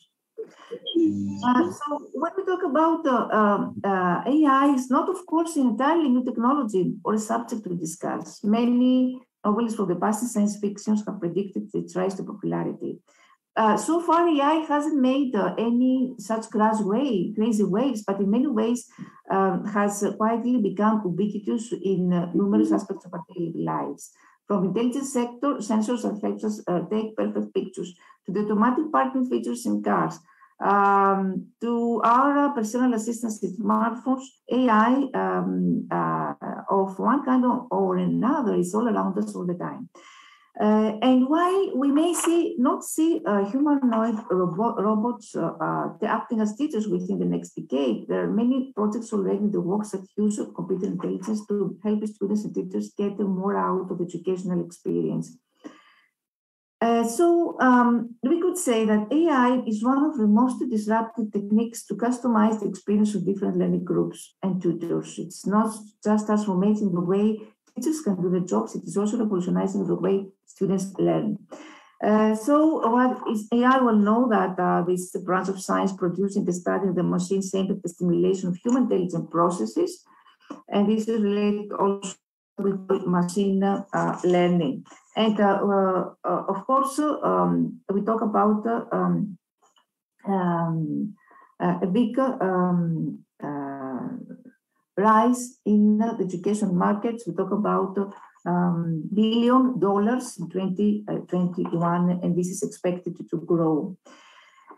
So why AI can transform educational sector?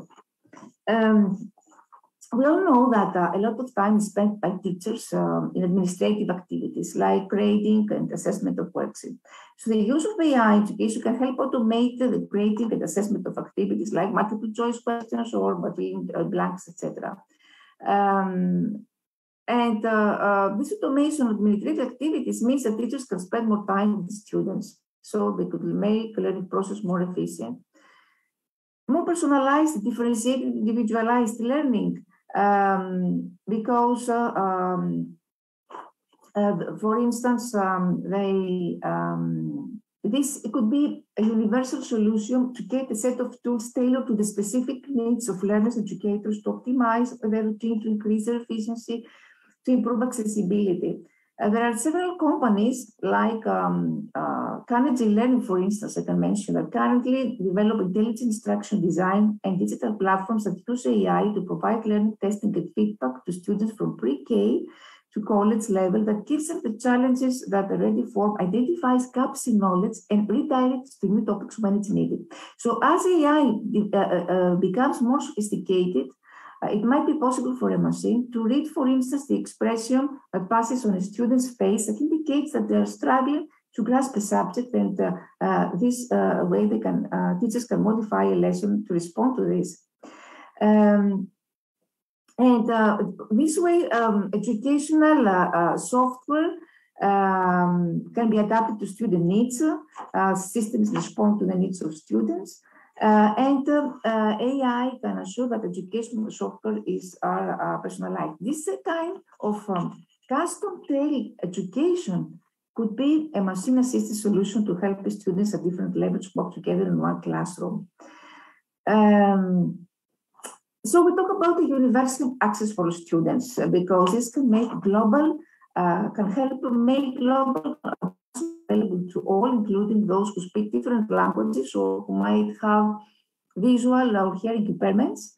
And this opens up possibilities for students who might not be able to attend school due to illness or those who require learning at a different level. It's something which is accessible by all students. It's interesting here to talk about the smart content creation because AI can help us create learning content updates, create digitalized textbooks it's something that changes the role, of course, of teachers and helps identify classroom weaknesses. Tutoring also, it's important that at the classroom, there are many more AI applications now that are being developed, including AI mentors for learners, further development of smart content and new methods of personal development for educators through virtual global conferences, for instance. The role of constant constructive feedback also is important. AI can make trial and error learning less intimidating. Data powered by AI can change how schools, for instance, find, teach, and support the students. For instance, using AI system software and support, students can learn from anywhere in the world at any time. And with these kinds of programs, this could be very efficient and this altering the way how we find and interact with information. So this changes where students learn, who teaches them, and how they acquire basic skills. I will talk about global learning because education has no limits. AI can help eliminate boundaries. AI-powered education equips students with fundamental, of course, IT skills. So talk about new efficiencies because AI improves processes and IT processes and unleashes new efficiencies. Schools can define the appropriate methods of preventing schools, for instance, from getting lost in crowds when they run corridors. We talk about brand new efficiencies and many, many new perspectives that are going to be unleashed. What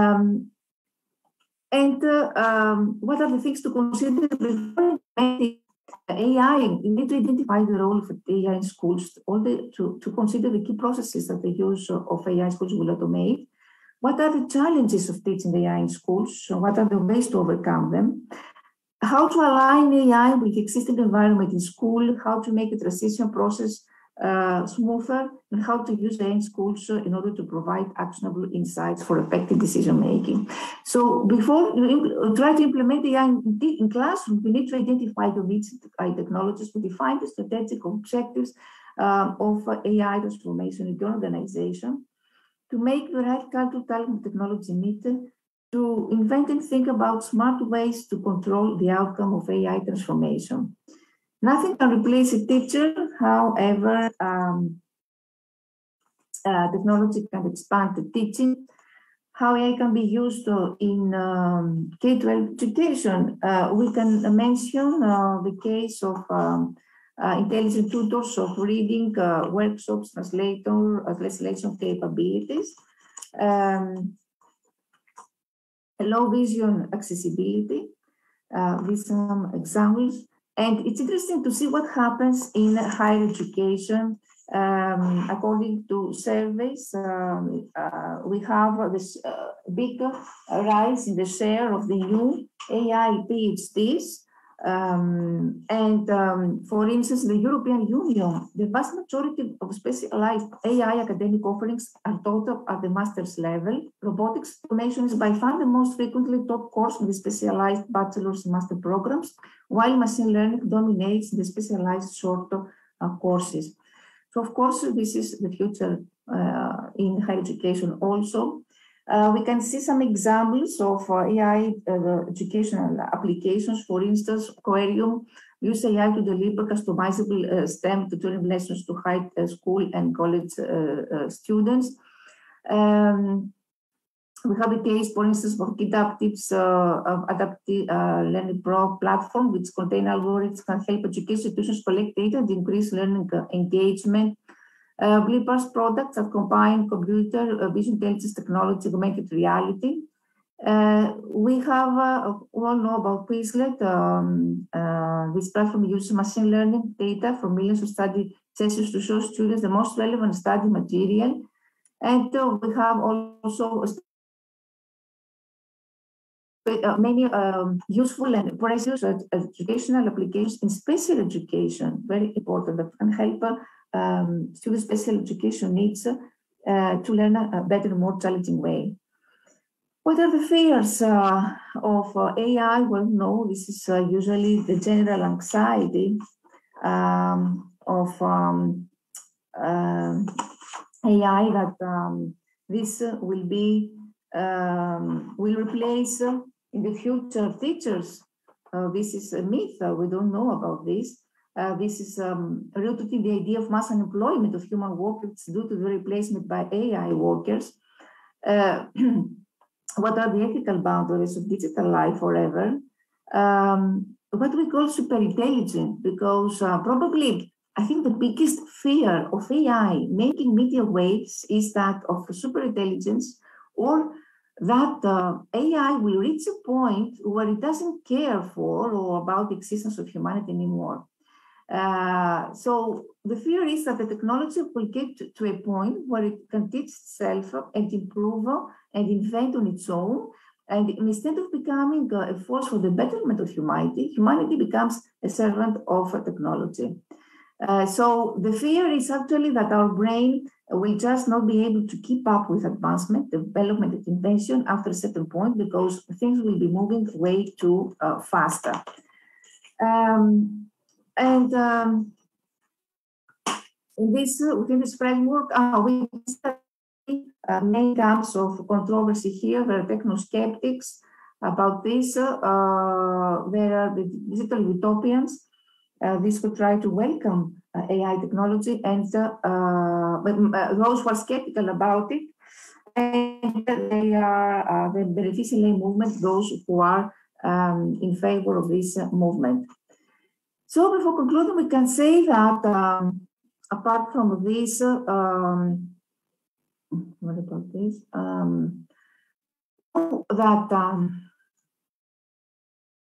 Wait a minute.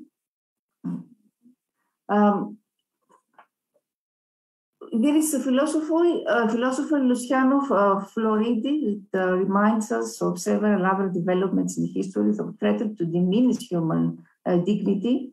We can see how Nicolaus Copernicus, for instance, or Charles Darwin, Sigmund Freud, Alan Turing, how they dethroned humanity from an imagined central universal centrality, and how they destabilized the prevailing and long-held anthropocentric view of nature.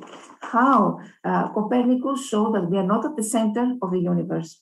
Darwin showed that we are not at the center of the biosphere. Freud showed that we are not at the center of the psychosphere, and this, of course, blows weren't easy to take. This needs time in order for humans to be adapted. When we talk about AI, this is domain specific. On the other hand, human intelligence is domain general. So before concluding, we can say that policymakers, educators have entered uncharted territory that raises fundamental questions about how the future of learning will interact with AI. In 2019, UNESCO, in cooperation with the government of People's Republic in China, organized the National Conference on AI in Education in Beijing. And this recommends that UNESCO develop guidelines and resources to support the capacity building of education policymakers, integration of AI skills.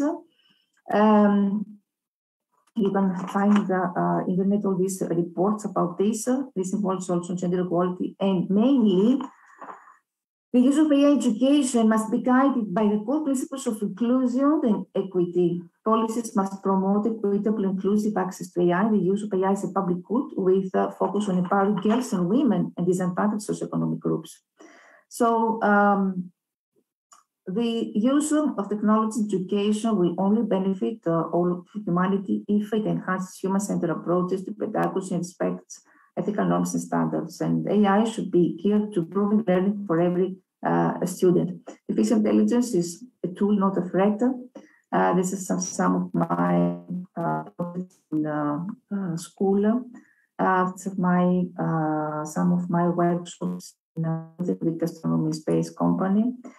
For all these projects, I have received so far over 200 awards, and I was selected among the best teachers in the world with a Global Teacher Prize by Barker Foundation and a Global Teacher Award for 3 consecutive years by AKS Education. So thank you very much for your attention, and of course, if you need any question, I am here to discuss with you.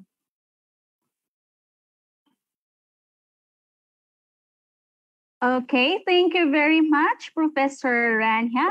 And I am very enlightened with your VUCA and with the concept of AI and how could I apply it as a teacher towards my into my teaching styles or towards my student. So to name VUCA is volatility, uncertainty, complexity, and ambiguity. So we are living in the world of VUCA, and is the world that we are living now wherein changes is too fast, according to Professor Rania, and which is also influenced by many difficult factors. So these factors we need to innovate, like the AI that we can apply in our classroom, we can apply in learning, and to live with and to adapt with, like Albert Einstein, is for us to cope up with the changes of this VUCA world. We need to have this measure of intelligence in the ability to change. Thank you, Professor Rania, for sharing your wonderful talk this morning. And I am really looking forward to have my own AI soon. Okay, to our participants, do you have any question?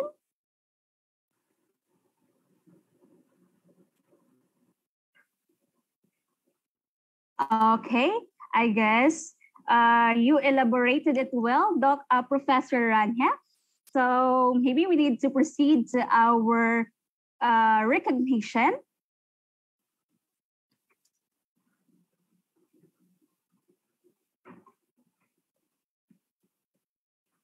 Certificate of recognition is awarded to Professor Rania Lampo for being the keynote speaker during the day 2 of the first International Multidisciplinary Webinar Series of Authors and Writers Guild Beyond Books publication this August 26 to 28, 2022, with the theme Rising Beyond the Pandemic, Ensuring Quality Life Towards Integral Development, given this, I'm so sorry, 27th day of August 2022 at Macabebe, Pampanga. Signed, Dr. Lianhelo B. Capolso, Beyond Books Publication, CEO Professor. Signed, Mensuwari S. Bacolod, Authors and Writers Guild President. And signed, Dr. Muhaina SPDI, MPD, Faculty in the University of Indonesia. So thank you and congratulations to Professor Rania Lampo. So now let me call in our... Thank you very much for this great opportunity. Yes, thank you, Professor. Invitation, Dr. Leonilo Capulso.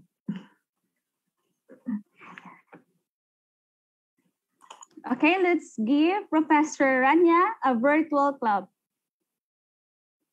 Participants, thank you. So now let me proceed to the next speaker. Our next speaker is a multi-awarded educator, researcher, writer, and author. He is currently a Master Teacher 1 and acting assistant principal for operations and learner support in Buenaventura Allende National High School, SDO Tayabas City. He is also the legal head and one of the board of directors of BN Books Publication, an associate editor of International Journal of Advanced Multidisciplinary Studies, and he finished his Juris Doctor at Manuel is in Verga University Foundation, Incorporated, in 2018, and currently working on his dissertation writing at Southern Luzon State University with his degree in Doctor of Business Administration. Please help me welcome our next speaker, Joel N. De La Cruz, with a virtual club.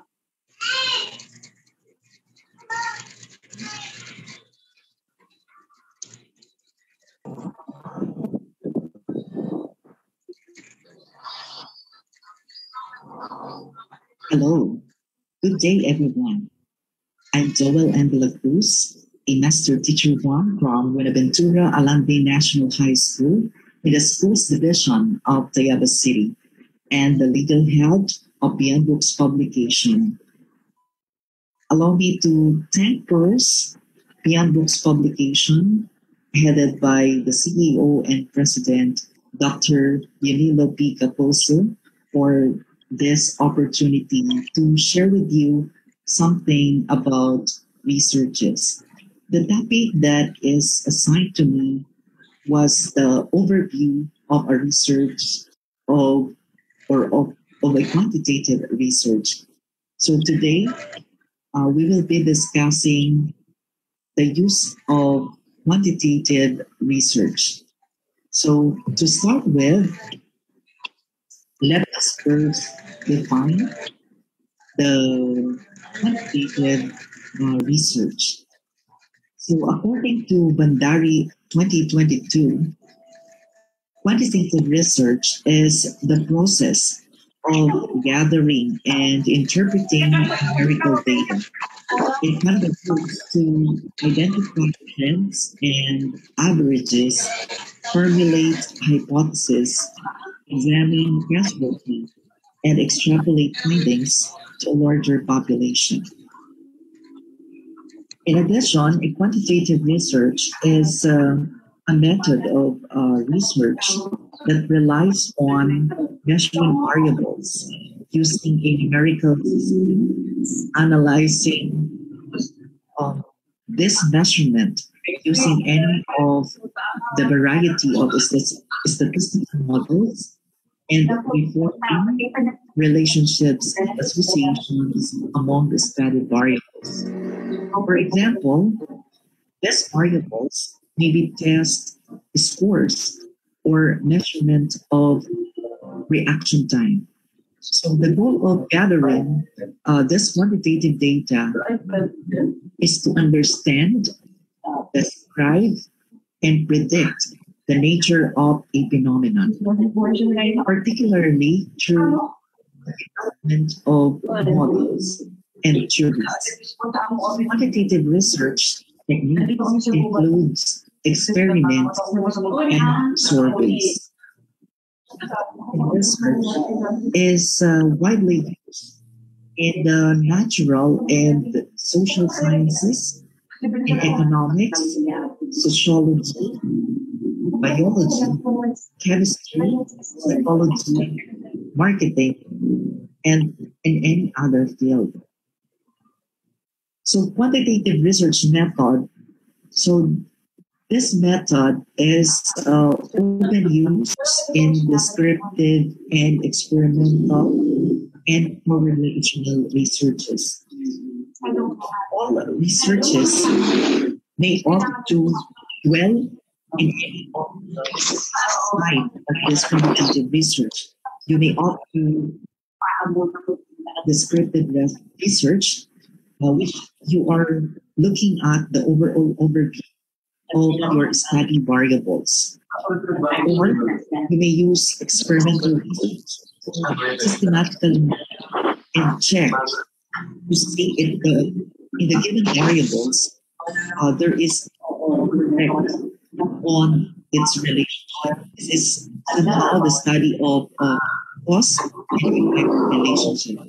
And the other one, we also use correlation research to look into the connections between the variables you are studying. So let's say you are comparing two variables and see if there is a relation between these two. So at the end of your research, you will see if there is a direct relationship between these variables and how they are being connected. In the quantitative research method, so there are several. You may choose to utilize experimental. So in experimental quantitative research, this is you assess the dependent variable's impact on the dependent variable. So you must have control over the variable being experimented. So in experimental research, for example, based on intervention that can improve, let's say, the academic performances in mathematics among grade 7 learners. You might develop an intervention material and make use by your students or a group of students and see how this intervention material change, let's say, the performances of your students after its use. So another is you make use a survey. So in a quantitative research, you may ask a group of people questions in person, over the phone, or online. So, for example, you are handing out a questionnaire with rating scales for senior high school learners to determine the perceptions on the career exit program of the school. In the Philippines, there are exits or career exits for the senior high school. They may opt to go to college.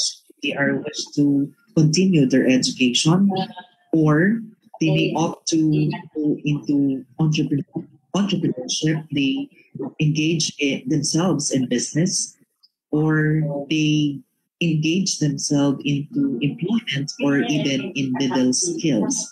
So you may use a survey to determine their perceptions on the different career exits, which one of those enumerations in the career exit program they may opt to choose. Another is a systematic observation. This is finding an interesting action or occurrence and observe in its natural environment. For example, you observe a senior high school classes while sitting in on them to count and record frequency of active and behaviors by learners from various backgrounds. So by using an observation, you may also learn the different techniques in gathering the data. So you may opt to observe instead of the use of experimental and the survey method. And the other method that you may choose to use is a secondary research. So a secondary research is by gathering an information that has already been available. It is already been gathered, such as a historical records or a national surveys. For instance, in the university, they may use or they mostly use the data they gathered for primary research. In business, in however, go to educational institutions and ask for information from them to get the necessary data that they are needing in the current study. Secondary research also is much more cost effective than a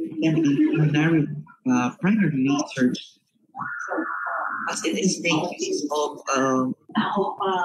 already existing data.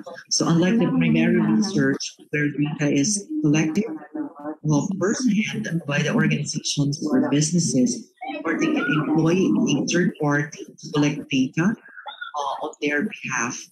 So in the secondary research, the data may be available using the internet. This is a widely used platform in which researchers may look into. So there are a lot of available data now in the internet. Maybe go to websites, particularly those published in the journal, different publications. Another is the government and non-government agencies where data are available. Another is public libraries. So researchers may go to public libraries and do their research there, and they may browse on the different published articles and news that are available in the public libraries. So another is educational institutions. There are a lot of previous researches published, unpublished theses, dissertations, and case studies and the likes. So they may look into those published and unpublished researches that are stored in institutions. Another is commercial information sources. So researchers look also in local newspapers, journals, magazines, radio and TV stations, which are a big source of also of data for secondary research. So a quantitative data analysis before data can be evaluated, it might be need to be processed once it is acquired. So in a quantitative data, we make use of a statistical analysis. We might be necessary to convert test and survey results from words to numbers.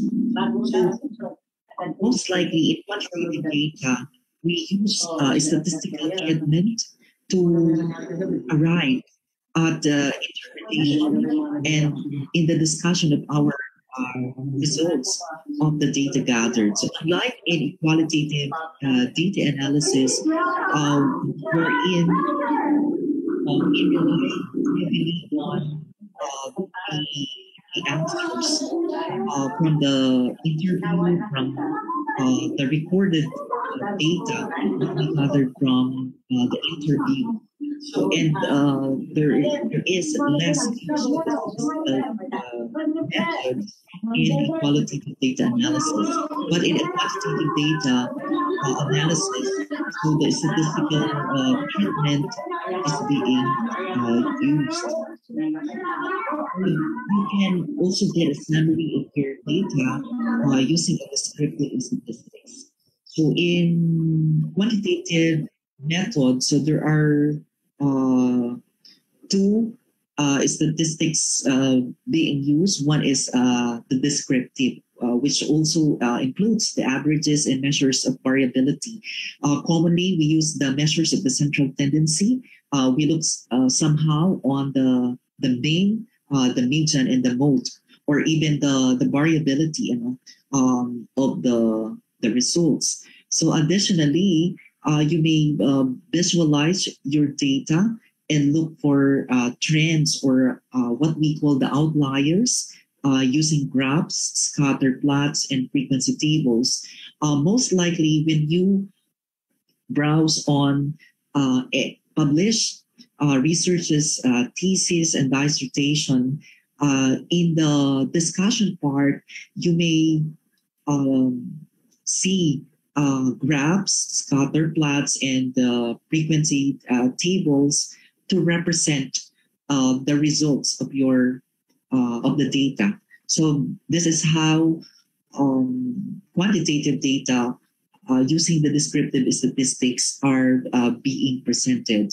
Another statistical tool that is used in the quantitative data is the inferential statistic. So in inferential statistic, we deduce conclusions or generalizations from the data. We test if the jury or our estimated population parameter using the sample data. In inferential statistics, we use to test the hypothesis. And so if there is a correlation or if there is a significant difference on the variable that we use in our study. In a qualitative data, we somehow use the assumption, or we use also hypothesis. In all researches, maybe you may use a hypothesis, but in not all instances that research may use inferential statistics. So let us now go to the advantage of a quantitative research. The first advantage of a quantitative research is that it can be replicated, and also, or the data can be replicated. So it must be repeated, or your study may be replicated by future researchers. In data replication, repeating the study is possible, no? Because of the standardized data collection, protocols, and tangible definitions of abstract concept. So in research, it can be replicated, since a research is somewhat cyclical. So others may look into other variables which are not included in your research. So another advantage is the direct comparison of results.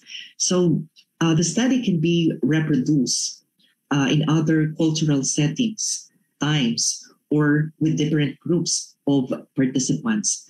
And results can be compared statistically.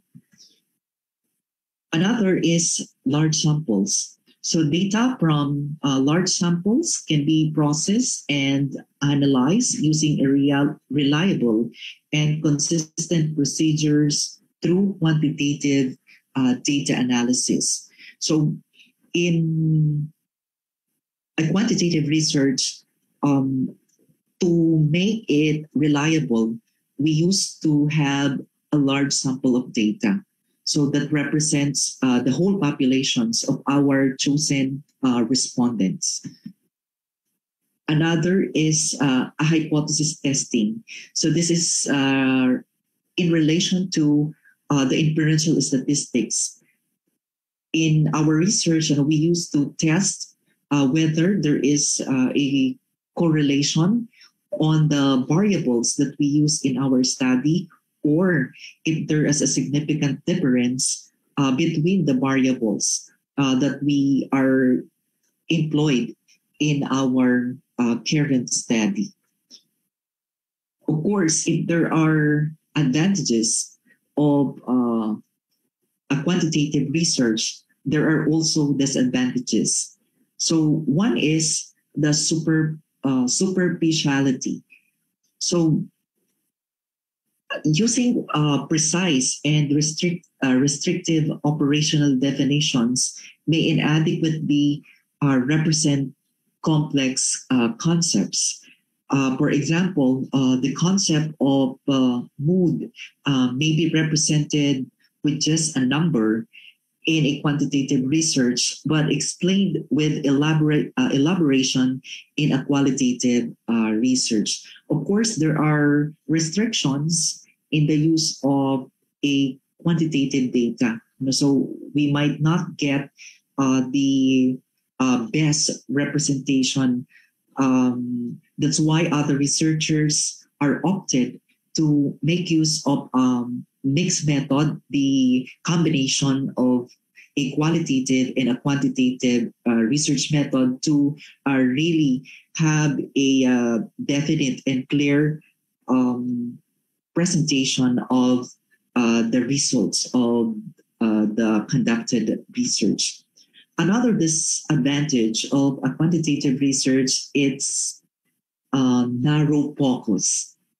So predetermined variables and measurement procedures can mean that you ignore other relevant information because in a quantitative research, we primarily focus on the variables that we adopted in our research and somehow neglected some other relevant informations that should be included in our present study. Another disadvantage is a structural bias. So a structural bias, despite the standardized procedures, structural biases can still affect a quantitative research. Just like, for instance, there are missing data, imprecise measurement of inappropriate sampling methods are biases that can lead to wrong conclusions. And the last disadvantages of a quantitative research is the lack of context.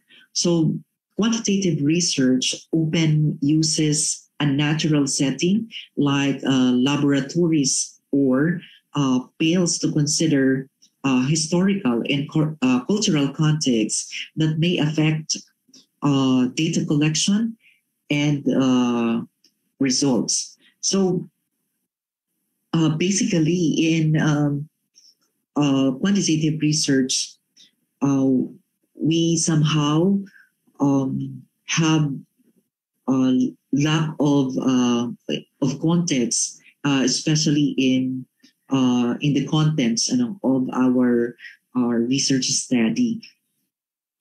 But of course, it's up to the researchers which among the method is convenience for them. They may opt to use the quantitative research if they are really inclined into having the reliability, using survey, for instance, a survey a questionnaire. Others may opt to make the other method, just like the qualitative, to get the direct information from their participants. So for the lack of time and the restrictions on the given time for us to discuss more about our topic, I am thankful to Beyond Books Publication for giving this opportunity and share with you a brief summary and insights on the overview of quantitative research. So somehow it is or it gives you an idea on the use of a quantitative research, its drawbacks and its advantages. Thank you so much, everyone, for listening, and I hope that you get gist from my discussion, and it will help you in starting your research study. So thank you so much, everyone, for listening. And before I formally end my talk, let me share to you a quotation from Nate Silver that he says that the key to making a good forecast is not in limiting yourself to quantitative information. Once again, good day, everyone.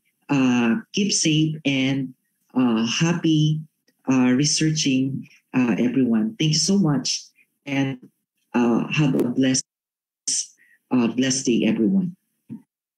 Wow. So interesting. From the talk of our speaker a while ago by Professor Garcia to our current speaker, Dr. De La Cruz, I am very glad that I learned a lot from the advantages and the disadvantages you have presented now.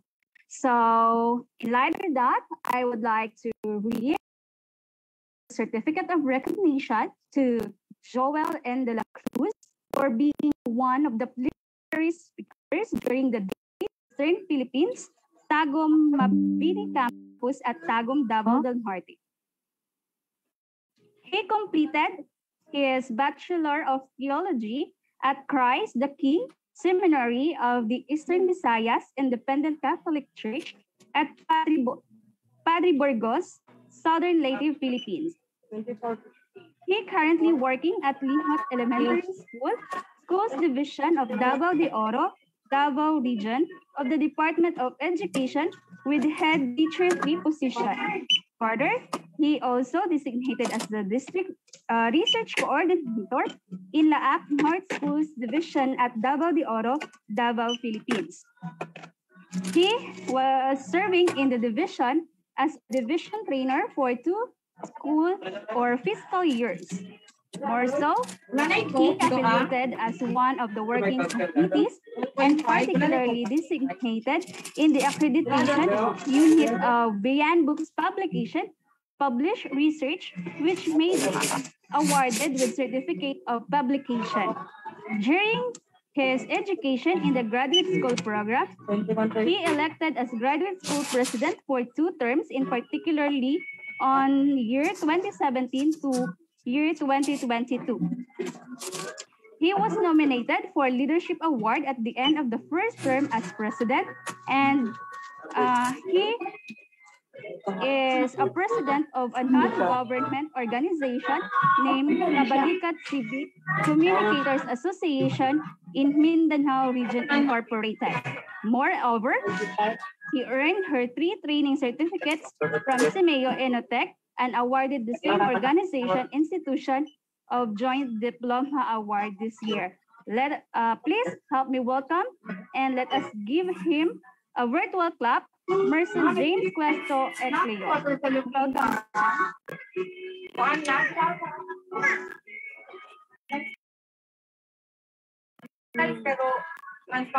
Hello and good afternoon to all who are viewing or participating in our lecture series. I am your presenter. Once again, Merson James Ecleo would like to give you a lecture on the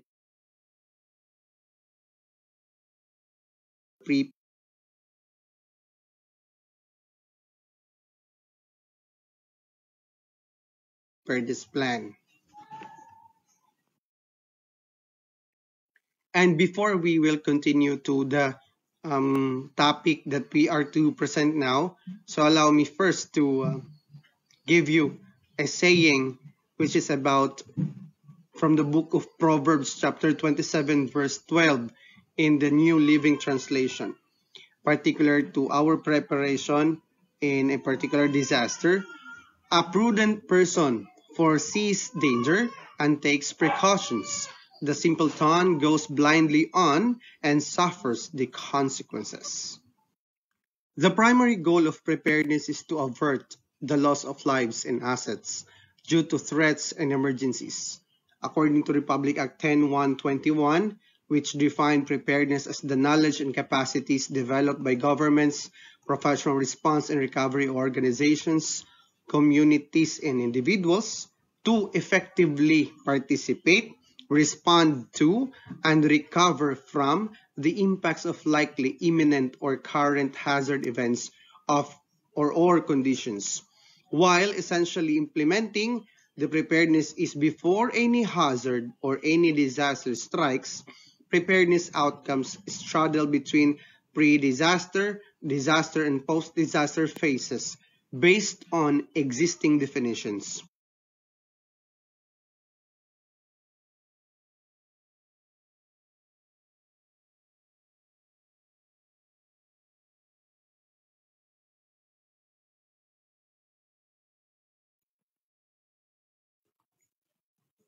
Hello and good afternoon to all who are viewing or participating in our lecture series. I am your presenter.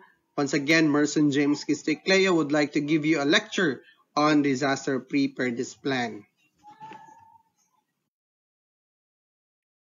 And before we will continue to the topic that we are to present,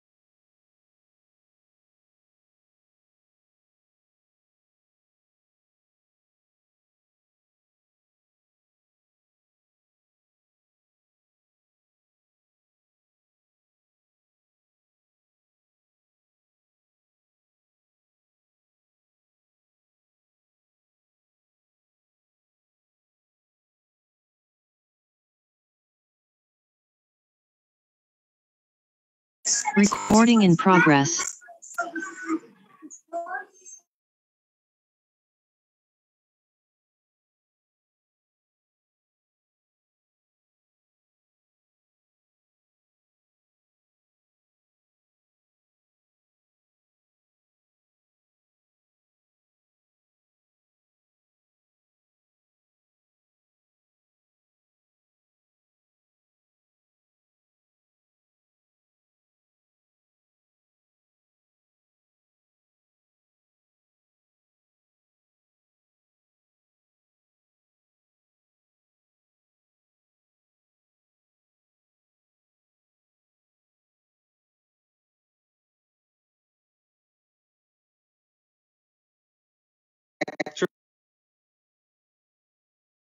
series. I am your presenter. Once again, Merson James Kistikleya would like to give you a lecture on disaster preparedness plan. And before we will continue to the topic that we are to present now, so allow me first to give you a saying which is about from the book of Proverbs chapter 27 verse 12 in the New Living Translation, particular to our preparation in a particular disaster. A prudent person foresees danger and takes precautions.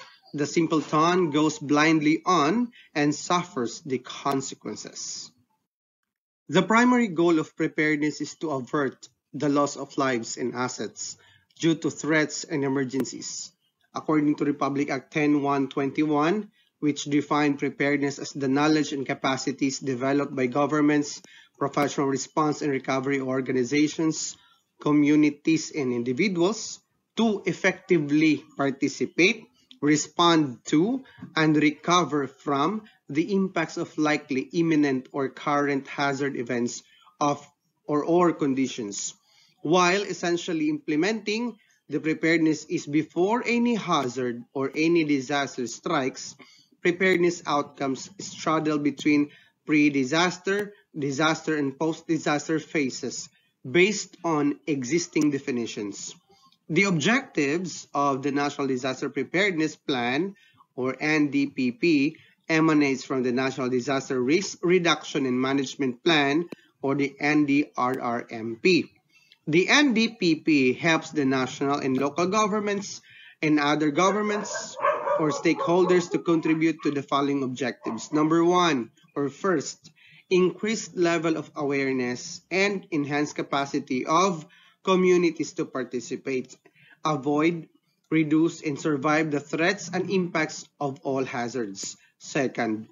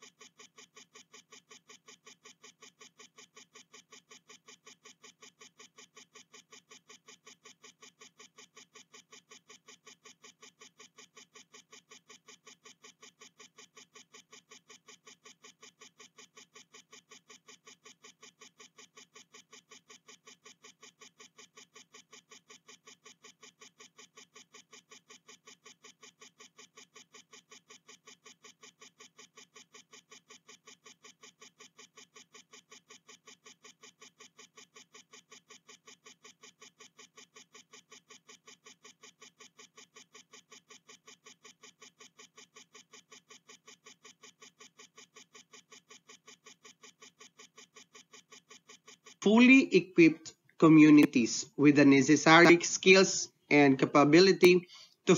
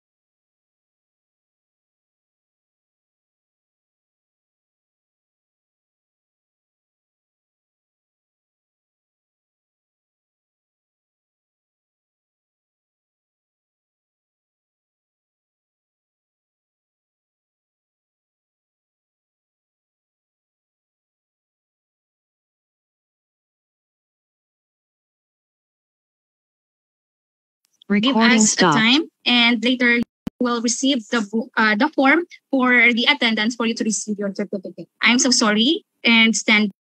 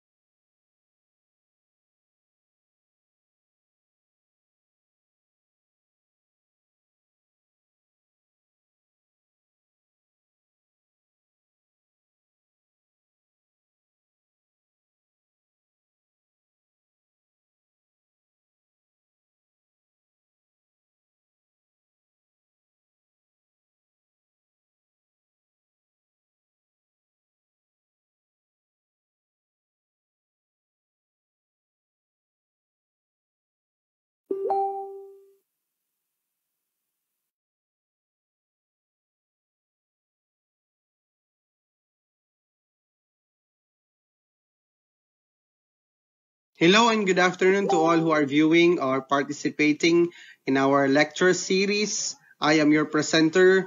Once again, Merson James Kistikleya would like to give you a lecture on disaster preparedness plan. The primary goal of preparedness is to avert the loss of lives and assets due to threats and emergencies.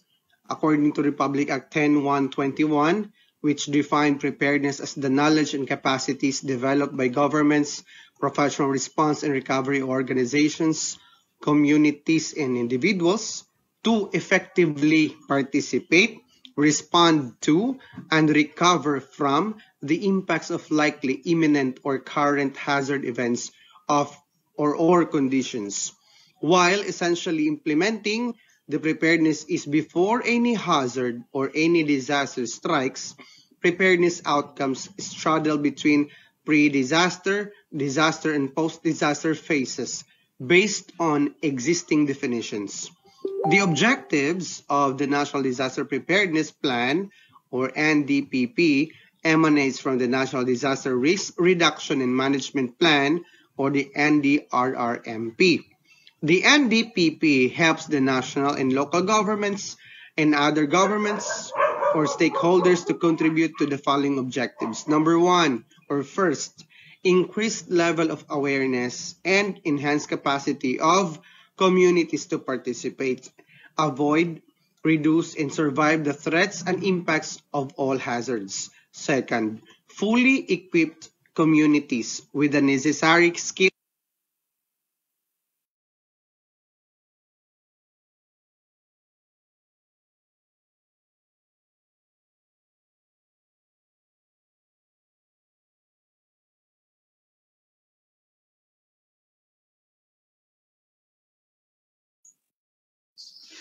Di na naman po marinig po yung speaker.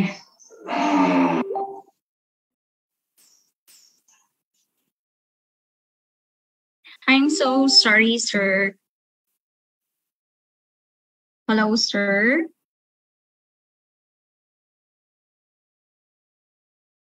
Hi, Doc Ecleo. We can't hear you. Hello po, Ma'am Angel.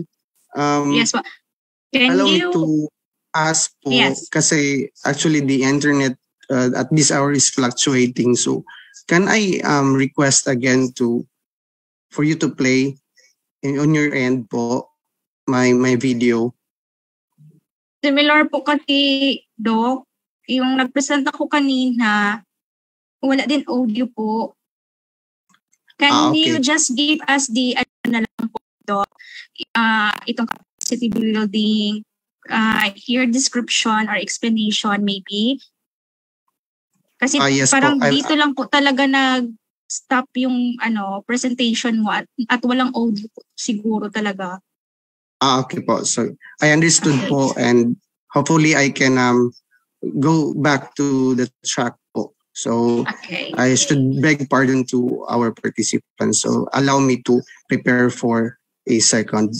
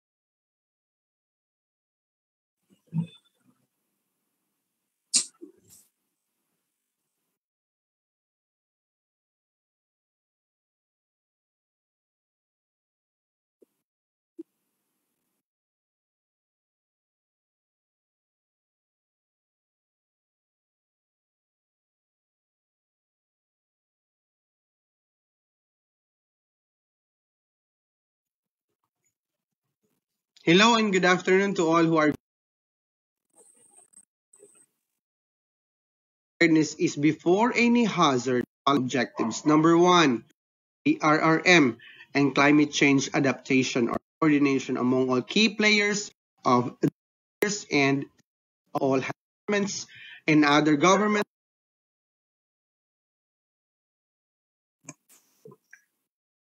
Hello? Am I online po?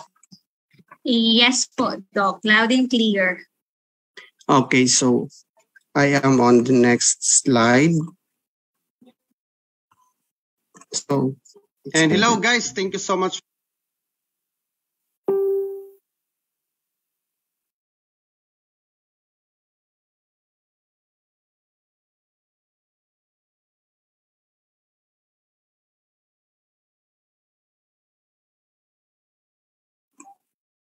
Okay, here I am. So once again, I am your presenter. So let's proceed to this slide concerning the 5 countries that has been hit for a lot of disasters according to the record of the 2018 and from previous 2014 results.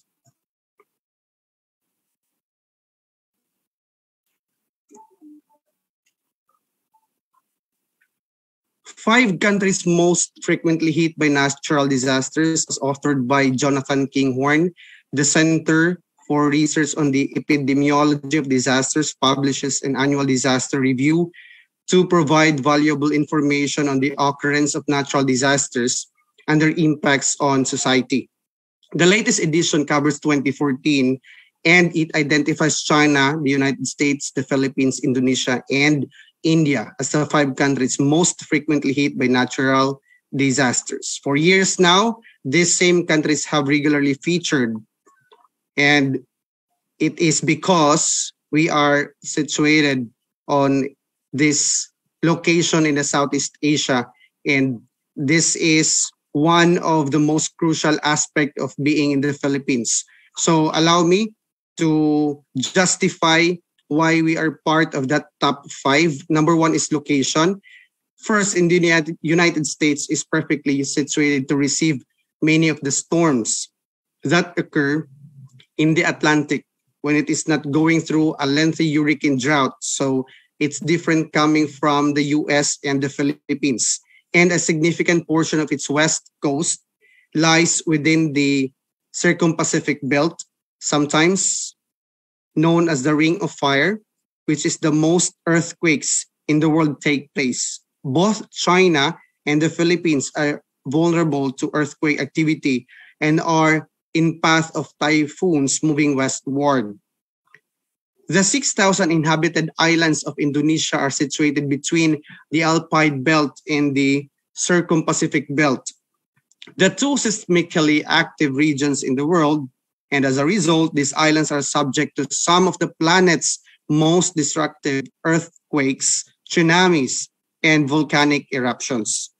Due to its position India is susceptible to tropical cyclones, which can produce strong winds and significant rainfall that resulted in flooding thousands of kilometers inland. And the most frequent type of natural disaster in India is flooding. Another reason of belong to top 5 for the previous years from 2014 to 2018 results is that in the United States, we can say that there is a size factor, and it comes in third on the list in terms of land mass, followed by China in fourth, India in seventh, and Indonesia in 14th. But concerning Philippines, we are ranked 67th, but it's more than 7,000 islands, cover a sizable amount. Given all other factors being equal, larger countries will often experience more disasters than smaller ones. For instance, no country encounters more typhoons than China, which is partly attributable to the length of its coastline, which makes it a potential target. And the third reason is about resilience and insurance. In the United States, as a wealthy country that has made investments in a variety of measures to help it survive the effects of large natural catastrophes and recover rapidly, but it has also a very high economic vulnerability to natural disasters. It has a strong economy, solid governance, established infrastructure, efficient mechanisms for preparing for and responding to disasters, and strict building codes that are consistently followed. Additionally, advantages are the high insurance penetration rates. On the other hand, growing economies like China, the Philippines, India, and Indonesia are all experiencing rapid economic growth that is surpassing their already constrained ability to resist the effects of catastrophic disasters. These are the nations most at risk from natural disasters. In these nations, insurance enrollment rates are typically very low. So based from the data in 2013, the property casualty market premium as a percentage of gross domestic product was 0.47 in India, 0.35 in the Philippines, 0.42 in Indonesia, and 1.08 in China, compared to 3.17 in the United States. According to AXCO Insurance Information Services, in 2013 also, the cost of property and casualty insurance per person was US dollar 7.43 in India and 9.70 US dollar in the Philippines, 14.52 in Indonesia, and 72 and 46 US dollar in China. But there is 1,661.73 in the US. Key loss data from AIR's Global Industry Exceedance Probability, or EP curve, are detailed in the 2015 Global Model Catastrophe Losses Report. Based on the EP curve, it gives global insured and insurable loss predictions and emphasizes the difference between globally insured and insurable exposures. And in order to assist societies better prepare for disasters and lower the overall cost, economic loss estimates which have been included to this study can be used to support public risk financing and the creation of regional resiliency plans. And to add some more, there is other numerous risks combined. So another problem is the wide range of dangers that each of these 5 nations faces. Each is susceptible to landslides, wildfires, interior flooding, coastal inundation brought on by storm surge or tsunami, as well as earthquakes and tropical cyclones, and among many other dangers. According to the annual disaster review, there are 324 natural occurring catastrophes were reported in 2014. which is the third lowest total recorded over the previous 10 years. And the Philippines and Indonesia are recorded modest totals, whereas China witnessed a very high total. Disaster damage in the Americas was 62%, less than the region's annual average over the previous 10 years. The United States entered the top 5 because to several geophysical, hydrological, and meteorological disasters and drought rather than one or two catastrophic catastrophes. And on these slides, there is a question, what is a disaster preparedness plan? So this is one or the main topic that we need to discuss. So this is just basic information on the disaster preparedness plan. First is a disaster preparedness plan must be a strategy that enables organizations to be ready for emergencies, including winter storms, tropical cyclones, wildfires, and droughts. It is a manual that details how to evacuate, recover, and go on with business or any school operations in the event of a disaster. In order to prevent serious business damages, it is utilized to protect workers and other business processes.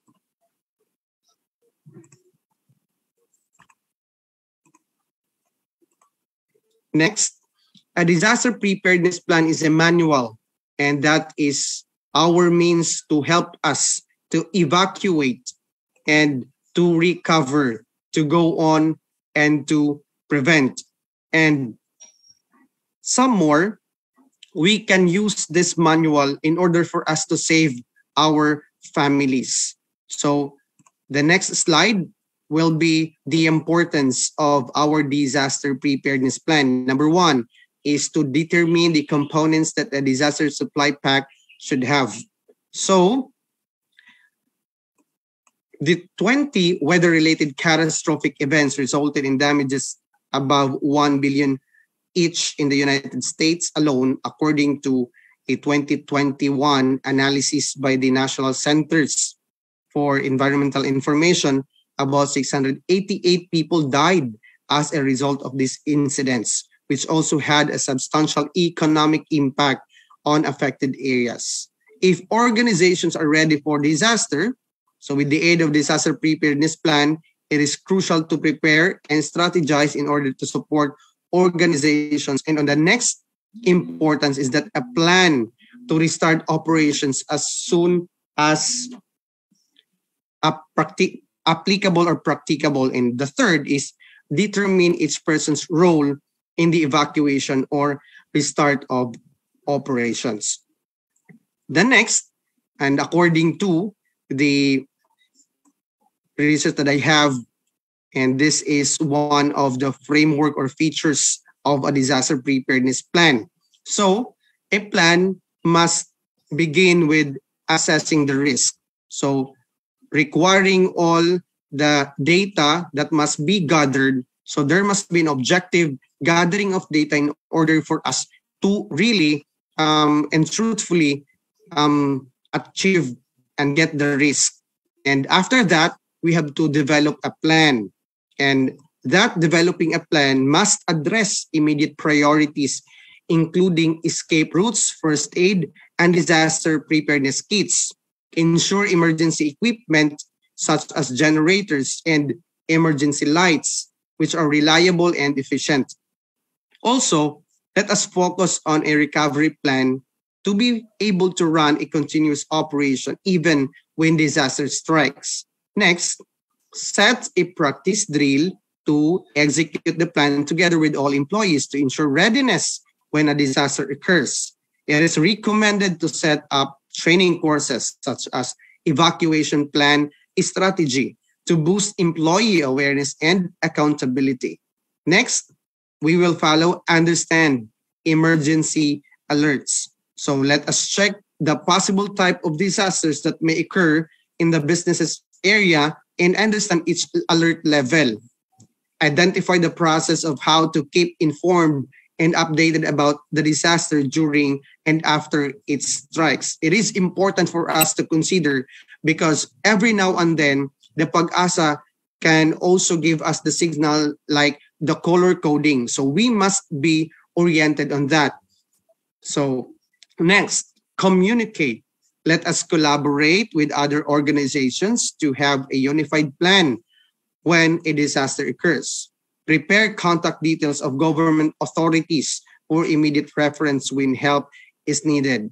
And one of the municipalities in the Philippines also included the tarpaulin around the community areas to be conspicuous for the community people to really heed that something important numbers to call as hotlines.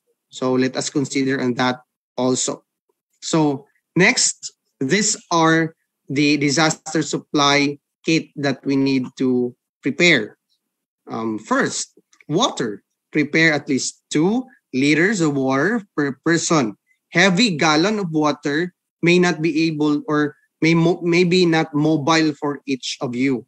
So consider such amount of water that are easily to be carried. Non-perishable food and snacks that are good for at least 3 days. Next, can opener if non-perishable food includes canned goods.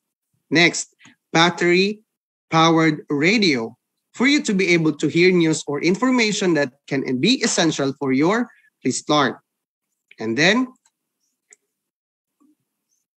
flashlight to give light during night observance and when electrical power is out. So in rural areas in the Philippines and even other areas in the whole world, mostly the problem is the electrical supply. So let us see to it that before the disaster will hit a particular place, we as community people have already prepared something to give us light in the night or any other circumstance. Next, extra batteries. Since we don't know when a particular typhoon or disaster or any type of calamity would last, so let us have extra batteries.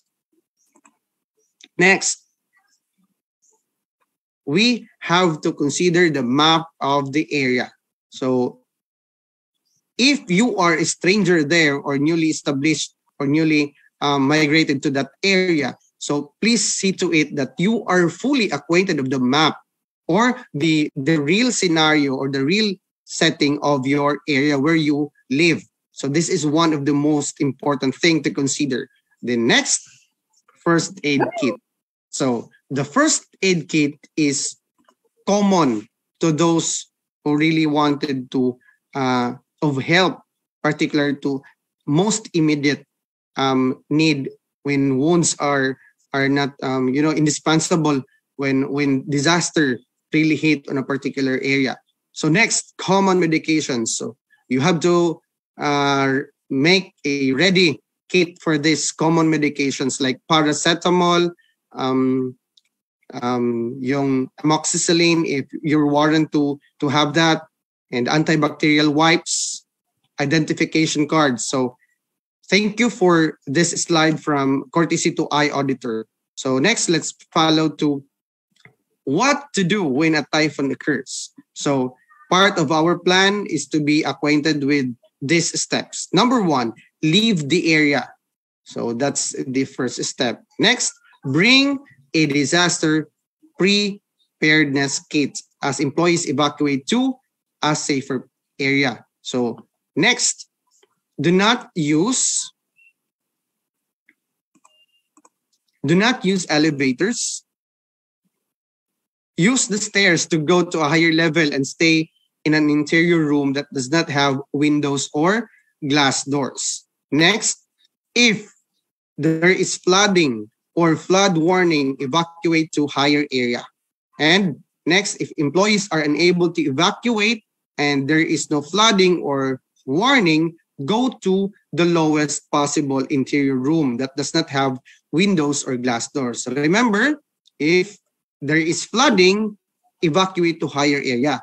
If there is no flooding, go to the lowest possible interior room that does not have windows or glass doors. So that's the difference of particular to our response to the disaster. Next, how to prepare for a typhoon. So be familiar with alert levels used in the area. So this is what I have discussed earlier. And one of the situations there in our locality is that there is a red, yellow, green, blue. So those are the familiar colors that we need to memorize. And each measure or inch or meter of the flood level or water level in our bridges. So let us see to it that there is also a corresponding alert level. So the highest is alert level 3.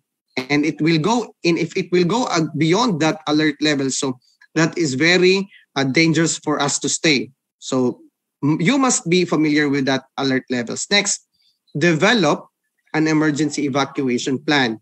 So let us see to it that we will know the entrance and the exit of our rooms.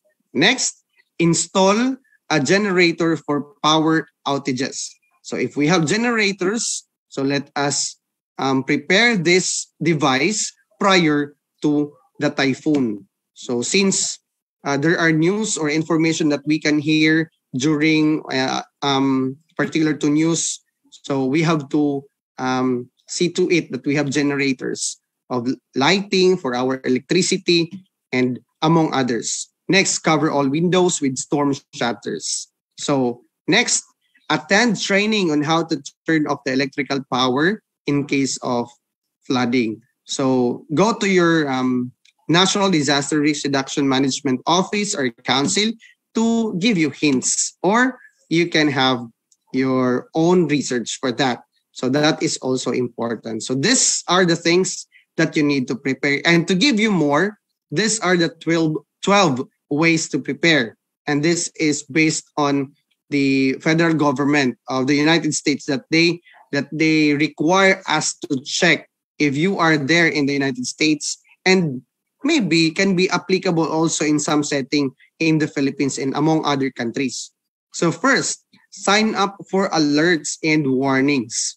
So that's very important. So you know the alert signs, the warning signs. So these are essential things to memorize and to orient with our fellow family members. So let us not be the one who will know this information, but rather let us give this information to our neighbors for them also to be informed.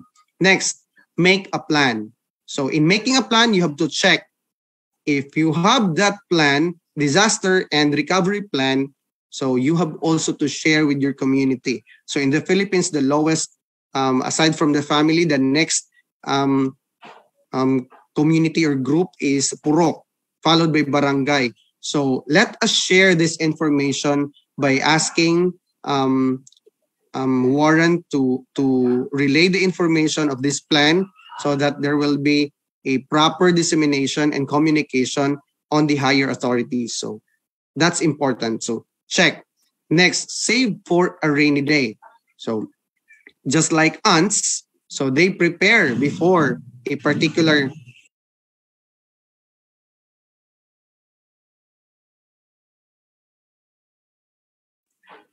This means that like ants, they signal as human beings like old times. So to prepare foods prior to the rainy season, this ant story implies that we also should learn out from this lesson to prepare because preparation matters. Next, practice emergency drills. So are we practicing the earthquake drill, the fire drill in our area? So these are common in education sector. So these drills are essential to be taught in the community also prior to each strike of disaster. Okay, check that. So there must be all check. So next, safeguard documents. So the best thing to do when you have these documents is to put it in a cellophane and make it sure that there are no holes there. And if in case of flooding, so you can prevent your documents from being wet. So you cannot make it waste. So these are important for you to consider. So your documents. Next, plan with neighbors. So as I discussed earlier that when you make a plan, so include your neighbors. Check that. Make your home safer. So if, for example, in earthquake, so this is unpredictable event or disaster. So you have to check all your wirings, your building there, and see to it that there is a professional advice or technical advice coming from your municipality, and check that. So that should be taken for granted. So next, no evacuation routes. So these are important in your area to consider that there is also the knowledge of every citizen in the locality on the evacuation routes. Next, assemble or update supplies. So your supplies must be updated. So consider the expiry dates of each medical supplies. So it is also important because once it is expired, it will make you harmed. So please consider also to check from time to time all your medical kits. So that's important, and check that. Next, get involved in your community. So for me, as your speaker, I indulge myself. I give myself to the community like being a member of a non-government organization for me to be able to share knowledge and of course gain knowledge for the upcoming. I know that unpredictable typhoons are unpredictable. Forecasted. However, these are the things that we need to consider. There are typhoons that can be more devastating, like Pablo previously 2012, December 4. So the people there or here in our locality did not really expect what a typhoon is. And the first time, there are a lot of recorded people who suffered from that disaster, including their houses and of course their lives of their family or their neighbors. So that's important to consider. You must get involved in your community in order to gain and to share knowledge. The last one, document and property. So please make it sure that you have to consider documenting and ensuring your property, especially on your cars, your houses. So actually, this aspect to check is quite unusual or uncommon in the Philippines. Maybe this is applicable to some countries on the documentation and property. So, but then again, try to consider this one on your own means. So next slide. So that's all. So that's the end of the presentation. Thank you for bearing with my internet problem and to the internet glitch a while ago. So God bless and mabuhay, and thank you to all of you. Yes, very wonderful presentation, Sir Merson Ecleo. So to briefly discuss what Professor Merson James had discussed, he discussed the preventions, precautions, and safety measure tips.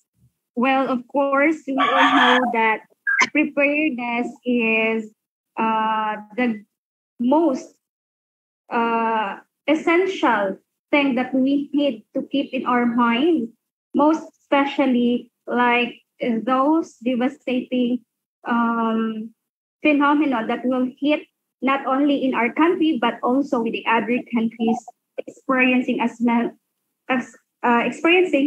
mentioned by Doc. So thank you very much, Doc Merson James Ecleo. So now, then, therefore, I will present to you. Okay pa ba kayo dyan, mga participants natin? So I am really glad that still your energy and vigor at this moment still igniting our webinar, our first webinar, our multidisciplinary webinar, which is free, given to us by our CEO and with the support of the members of this team. So with this presentation of certificate to Merson James Clesto Ecleo, Eddie, for being one of the plenary speakers during the day 2 of the first International Multidisciplinary Webinar Series of Authors and Writers Guild Beyond Books publication this August 26 to 28, 2022 with the theme Rising Beyond the Pandemic, Ensuring Quality Life Towards Integral Development, given this 27th day of August 2022 at Macabebe, Pampanga for Muhaina SPDI, MPD, faculty in the University of Aryarya, Mandar, Indonesia, signed Yunhelo B. Kaposo, PhD, our CEO President in Beyond Books Publication, signed Mensuwari S. Bacolod, Authors and Writers Guild President, and signed Professor Rania Lampo, Astronomy and Space Company, Athens, Greece. Thank you very much, Dr. Merson James Cuesta Ecleo, and let's give him a round of applause, a virtual clap. Thank you, sir.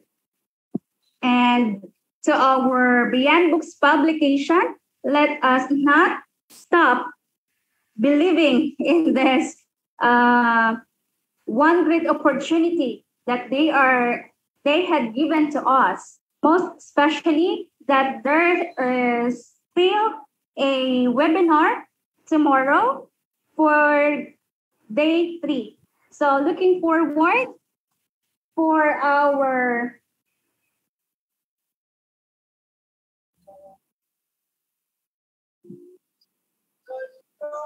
closing remark that will be given to us by Professor Mensuwari S. Bacolod, our event chair.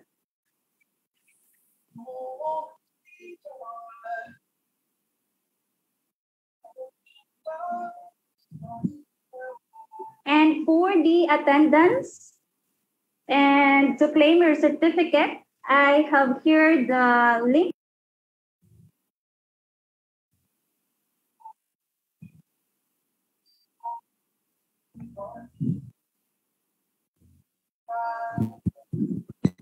Excuse me, ma'am.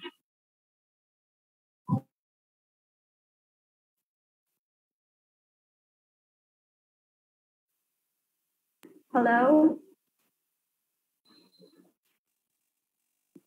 Okay, now let us welcome our event chair, Professor Mensuwari S. Bacolod.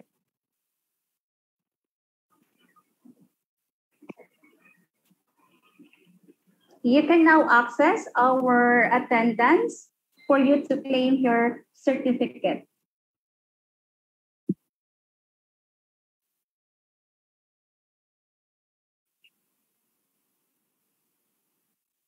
Dr. Mensuwari, hello po.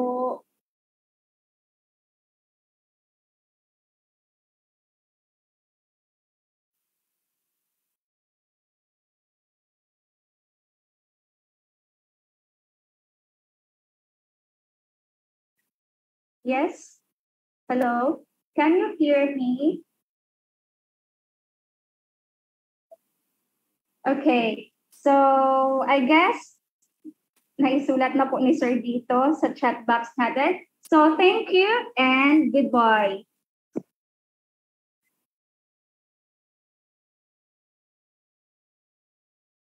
Let us pause for a moment for our closing prayer, by the way. Closing prayer.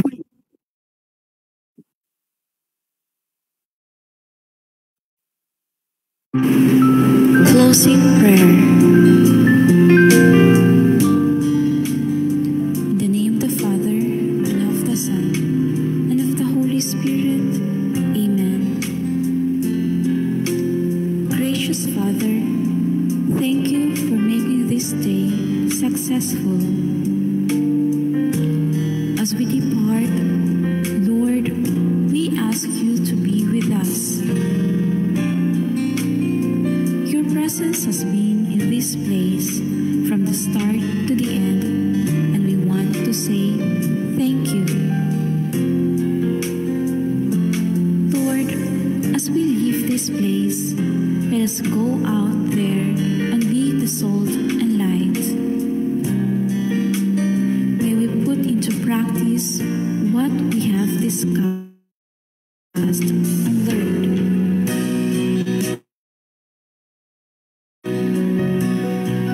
Help us to make a difference in this world for the glory of your name. In Jesus' name, we believe and pray. Amen. Saint Vincent de Paul, Saint Louis de Marillac, pray for